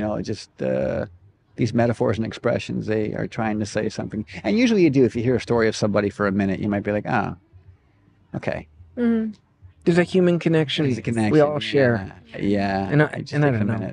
I think that's why we're super grateful that we could sit here and hold space for a conversation like this, because, like you said, if it helps one person, it doesn't even have to be change their diet, just change their perspective, plant that seed. Positive effect. Then this 2 hours or hour, what I don't even know how we've been in this weird flow state. I have no idea what time has been for the last little bit. You mentioned COVID. Maybe we'll end on this. During COVID, I did a video for Lolita, the whale that's in, the orca, I should say, that's in. Orcas are from the dolphin family, technically, not really whales, but we call them killer whales. Anyway, she's been in this Miami Seaquarium for a long time, and it came to my attention right during COVID that the 50-year anniversary when she was captured was coming up. And so I put together a little video and I sent it to some people and said, what can we do? The activists and legislation even have been trying to free her for a long 50 years. So what happens is she was captured off Puget Sound, Washington State. She was captured in 1970, actually. Wow. And she was 4. She was 4 years old, which means she already knew how to fish. She already knew how to communicate with her pod. That's her family. And they were capturing orcas back then and selling them to marine parks. So I put together this movie. It's called Orca Cowboys. And it's about the guys that were going around and capturing them. And I did a teaser for it. I should share it with you guys. We haven't released it publicly. It's just this little thing we started to do. Let's say, because I thought during COVID, people cooped up might correlate more than ever before with what it might be like to be cooped up. That was the thought process, right? And I thought, okay, let's do one thing. Maybe let's just save this one orca. That's really cool. Anyway, so she was captured in 1970, and she was sold to Miami Seaquarium. And she was taken and she delivered there in September of maybe it was 71 actually now. And we have footage of her being lowered into the tank for the first time. Now it's an 80-foot by 40-foot pool. We have drone footage of it that's really incredible, and it's 20 feet deep at its deepest point. And as you've heard, it's like living in a bathtub, or probably an elevator is really more of it. Not that that's any better metaphor than a bathtub. It's a little bigger, and an orca will swim 75 to 100 miles a day. So this to me is unspeakable cruelty. Yeah. It's probably longer than animals in any animal ag situation because their death is relatively immediate. Chickens live 52 days. Although it's a lifetime to a chicken, so it's relative. but in September to have been in the same tank for 50 years. She's never been sold and transported to another facility. Never. Wow. No, she's just been there Oh my God. this whole time. Others have died that have been captured. They die for different reasons. They get sick or they die. Some have smashed their heads into the wall until they die, which is an interesting talk about cognition. Some have turned themselves over and opened their blowhole and drowned themselves, which is... but Lolita has lived on. Here's the kicker. They know her pod because they're tagged. Some of them have been tagged, and they know her mother. Females will live up to 100 years. Males maybe 60 to 80 years in the wild. She's one of the longest in captivity. Her pod returns to Puget Sound every year and calls for her. No.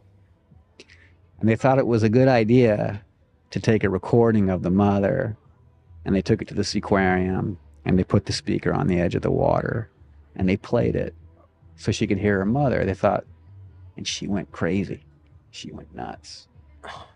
So what we did is we reached out to some people and we said, what can we do to get her out of there? And I'm just a guy that is not rich or anything, but makes some movies. And I knew a few people, and we found out that Miami Seaquarium was owned by a facility actually in Newport Beach at the time. Wow. And that facility, and that company was owned by another company in Spain. And that company was owned by another company in Zurich. So we went all the way through this process, and I happened to have a friend in Zurich who's quite influential. And I said, his name's Roger. I said, Roger, can you do me a favor? Can you just do a little investigating? This is how change happens. Maybe it's just two guys who have no connection to nothing. Right. Maybe a few phone calls. Who knows? Maybe not. Others have tried. PETA has tried. Many worthy groups have gone and given it a Herculean effort to try to get her out of there. And he found out, I'm like, who's the top spot? Forget this aquarium and forget these guys. Who's the guy or woman, man or woman up at the top who could say, release her? And the rest down the line couldn't say squat because it's coming from the top. Let's find that out. And it was difficult to find out, but he kind of got an idea of who it probably was. And still it's such a conglomeration of some kind. Yeah. That it just kind of got lost. But he was trying to say, hey, listen, I'd love to work with you guys on this or that. But by the way, you have this little tiny fish over in this little pool. And he's like, we do? We have do we? Because they own some different marine parks. Point is, we weren't successful. She's still there right now. And I think they've since sold their shares in that or that to probably another entity that I think is in Mexico now. Wow. But can you imagine what it would be like if they said yes? And we brought in, you'd have to bring in the vet techs of some kind that know this. We were setting up a deal through Amazon and Whole Foods because we have connections with them for transport. Because Amazon can transport to get free transport. So we were talking, it was starting with Whole Foods to be involved. If we could get her, and we were going to film it. We were going to film her coming out. And we were going to build a sea pen near Puget Sound so she could go back to the same waters and go in. Now the idea in the movie would be to show split screen on the left side, the old black and white footage of her going in. Oh and my 50 God. years later, can you imagine, you guys? Oh my That God. just gave me goosebumps. With the water coming under her and her coming out, and we get her, and no orca has ever died in transport before. And we'd tell the audience, we'd tell the world in advance, she could die. She may not survive. Is it worth it for 1 day of freedom, for 7 days of freedom, for 6 months of freedom, for 1 year? Like, would you want it? That's how I would mount it in the film. Yeah. I'd get it right out in front. I'd say, do we do it? Because they're saying she'll die. They're saying if you release her, it's cruelty. It's cruelty. She's been fed, and that's true. For 51 years, she's been fed. But I say, let's try. And who pays for this? You'd have to have a lot of money. And get the sea pen and bring the vets there and monitor, make sure she doesn't develop any pathogens, make sure she learns to start feeding again. But imagine, you guys, if it worked, if she survived.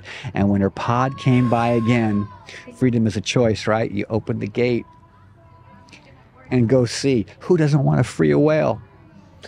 Who doesn't want to free a whale? Yeah. Or I should say an orca. But here's the thing. If they do that, every other animal in a marine park anywhere else in the world is suddenly like, what's this animal doing here? It'd be bad for business to ever release. Is that why you think you got shut out of this? I can't deny that that's not a big part of it. Of course, right? Well, it sends a terrible message. It's like when Blackfish came out. Yeah, as soon as one's Yeah. free, what are the rest of them doing Exactly. here? It's a domino effect. We can't do that. Are you still going to work for it? Oh yeah, we still try. Are you still like? What We- is there a plan in place to continue the? We it's funny because I pitched this to Apple Plus. I had a pitch with them. My agent calls, says, "Hey, Apple Plus, seen some of your docs, and they want to hear what you got." And I'm like, and I usually go with a pitch. I'm like, okay, I just go on intuition. I'm like, what do I pitch him? Because I got a few things. Like, well, which one do I pitch? And my instinct was like, Orca Cowboys. Talk about Lolita. It was like screaming at me from whatever that is. Again, that's that voice. So I get there. There's two wonderful women from Apple Plus who I'm on this Zoom with. And they said, what would you want to talk about? And I said, well, have you heard of Lolita? And I tell them everything I told you. One of them seemed a little bit like, but the other one seemed like she was deeply affected, at least as far as like my appearance, it seemed. Right. And the one who maybe was a little more standoffish, she said, how far along are you? And I said, we don't have permission to free her yet. And she goes, why don't you come back to us when you're further along? I said, wait a second, hold on a minute. You're Apple Plus. If you came on board this without the ending known, it legitimizes it in a way that never has been before. It'll open doors. Yes. She goes, well, that's not really what we do. And I said, but look at 60 Minutes. Like, it's been on for forever. Like, stories that don't yet have an outcome. It's exposure. Like, have you ever gotten behind a film before that didn't have its ending yet, that it could go either way? If it goes the Rocky way, we lose. If it goes like Rocky, he loses at the end. Yeah. He's the underdog, and you're rooting for him the whole time. I said, do this, you guys. Do this more than you've done any documentary, because it's more than a film. It's more than a movie. Yes. In fact, the movie is just the documentation Yes. of the intention. They passed. They They passed. passed. And I thought, Oh. I said, I'll pull in every heavyweight I know. I guarantee it. I'll pull them in. If I have to do a kick in the screen, I'll get names. I'll get you A-list names. It's one thing I've always done. I don't even know how. Yes, you do that. I don't know You can how. do that. That's the truth. Right? I have better luck getting names than I do raising money for projects, but I can do it somehow. I said, but we'll get them. And it won't cost you that much. We'll do it but if Apple Plus got behind it so that the companies knew you guys were investigating what happened, that you were doing a film about it, and we're not going to condemn, we're not going to point fingers. No, you're just gonna free a fucking whale. We're going to free a whale, and this is about redemption. Oh, we're not going to say, look what you've been doing. We're not going to throw you guys all under the bus, so to speak. Like, let's work with them. Let's see if they'll help us. Yeah. Because to me, Lolita was a microcosm for the freeing of any other animal, and it was easy because she was this beautiful being. Yes. She's sick right now. She's sick. They were worried about she's not going to make it. She may die in that pool. Oh my She may God. die in that pool. She's been there through every hurricane that's blown through Miami. She sits there. They batten down the hatches. She just lays in that water. We have footage of her just as early as this summer, and she just, almost like this buoyancy, she just sits there with her snout just above and just doesn't really move. There's Just sort of She's zombified. yeah. Her spirit is broken, But she's still living. but she's still. And I want to see, and is it cruelty? Let's bring in the best experts. There's a Native American component who believes that she is their, I don't want to get my facts wrong. I think they believe that she could be her chief or reincarnated. So Yeah. we want to respect that. But the idea of to try.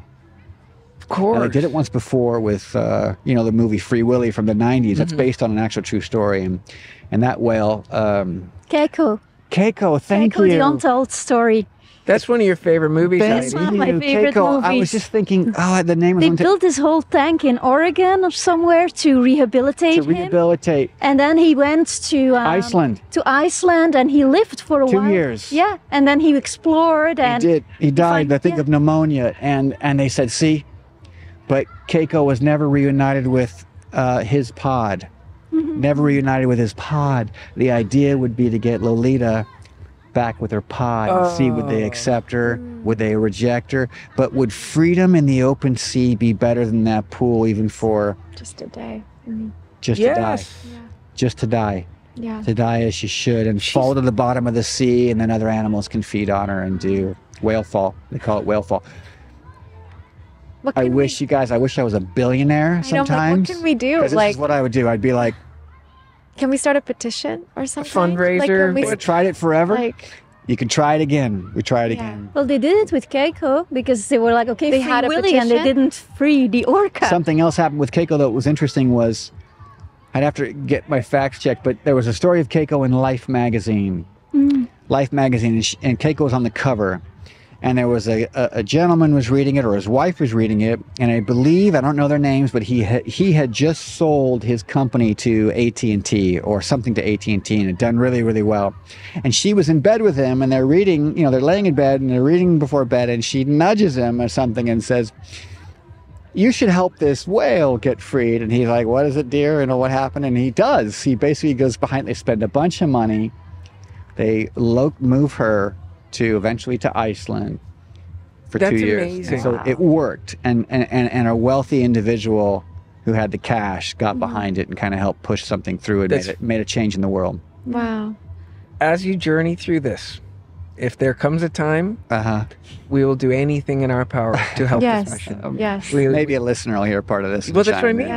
We have a lot of people on our We have a channels, big community whatever on that YouTube means. Like, that listen Right. and that watch. we'll what scream we from the do. mountaintops. This Yeah. is such a beautiful story. And there's a lot of activists out there fighting for it. I'm just Yes. telling you, Yeah, I'm no, a it's- documentarian. Almost everything I tell you is from a camera lens saying, And that's I've observed something Yeah. here and I'm sharing it. and it's one thing. It's one thing to free. To free her is amazing. To give her that freedom, Yeah. but to capture it and tell the story Yeah. of that Can you is so imagine? important Yeah. to document that. Yeah. That's like Yes. that's to me. That's why cameras exist. Yeah. Is to capture that Yeah. kind of Right. journey. So, what you Anything. Anything we you can do. Yes. I don't We're know. on That's board. fucking. Let's see oh what my happens. god! Yes, I'm melted please from let that. us know. Oh my god! And for everyone watching and listening as well, like what is the best place to find your work? Oh, you can go to earthlings.com. Earthlings.com. Or nationearth.com is my production company, Nation Earth. Take you to the same place. Okay. Earthlings.com. And so we post some videos there. I don't do a lot of social media personally, actually. I have my own personal stuff. I haven't posted in 4 years. So I'm not really active on it. Mostly the efforts are spent toward development and then a piece of the project itself, whatever it is. So it tends to take my focus. So it's a nice opportunity to kind of sit with people who do this Yes. more often. Yes. It's for sure. amazing. And here we are at a beautiful sanctuary. Yeah. Yes. And we have our Halloween costumes Yes, for the it is party, Halloween. because we talk and we deal with lots of dark ideas and dark energy and just all of the ideas that we're going through here. There's so much joy and there's so much sadness. Yeah. But it's important, I think, to spend time, and for anyone listening that fights the sort of compassion fatigue that can come along with a lot of thinking and analyzing and self-exploration around this, to spend time at sanctuaries is a Yeah. beautiful way. Connect with the to animals. reconnect. Like how many animals do you guys have here? I don't know what they have now. I haven't Yeah. been here for over a month, and they rescue all the time. They rescue as they have room and they have Right. the means. So I saw there's a pig there. And Yeah. There's horses, I saw some geese, some Yeah, turkeys. they just have new enclosures that are up Oh, there. wow. It's just up. You can't quite see it from here, but yeah. So they're That's beautiful. growing. They're It's still so- working, as you can see. I mean, the brick pallets are here, so they're. I think that's what I love about sanctuaries, though, is like the always constant growth. Like Yes, you plant the just seed, make someone has more room, a make beautiful more room. idea, and then over years and over time, more animals come, more people get involved, and the facilities usually grow into these beautiful, Listen, beautiful. vision into form. Like, yeah, I love really. that. Vision into Vision into form. It's something is intangible, and then you're sitting on it, you're touching it, you're feeling it. It's Yeah. beautiful. Like you said, get an idea, and then you get so big at one point, you got to get a second location. It's great. It's incredible. Which is a good problem to have. It's a great problem. That's Yeah. a good problem. to have. Good people doing good things. Exactly. That's what it's all Let's about. in the end. focus on that as well, like yourself and all the work that you're doing. It's amazing. just Thank you. Thank you One for doing little what you do. spoke on the wheel, just like you Yeah. guys, just trying to. But If anything, you just say, if you do anything in this world, I think, don't have a negative effect. Yes. Whatever you're doing, goals. just have a positive effect. That's it. Just last thing I think this world needs is, you're either part of the solution or you're part of the problem. Don't be part of the problem. Just yeah, don't have a negative effect. Have a positive. there's effect. some real simplicity in that. Mm-hmm. Basic, Yeah, not that hard. Yeah. cool, man. All right. Well, thank you. Thank you so much, Shaun, for Thank you, everybody. this beautiful I'm getting ready. conversation today. Here We're we go. putting our Yes. hats I'm going to back on. blast off. We'll find Xavier, Who's somewhere. who's dressed as the king from from where the wild things are today. Awesome. That's what that was. That mask. Yeah. It was too hot earlier to put the whole outfit on. But now it's Now, perfect. now That's this is good perfect. temperatures. All for right, him. cool. Amazing. How do you end? Do you just sort of end, or We're we just sort of peter out? We're What's the way fucking to do doing it right Okay. now. We just, Blasting All right, off. good. yeah. Awesome. Thanks, everybody.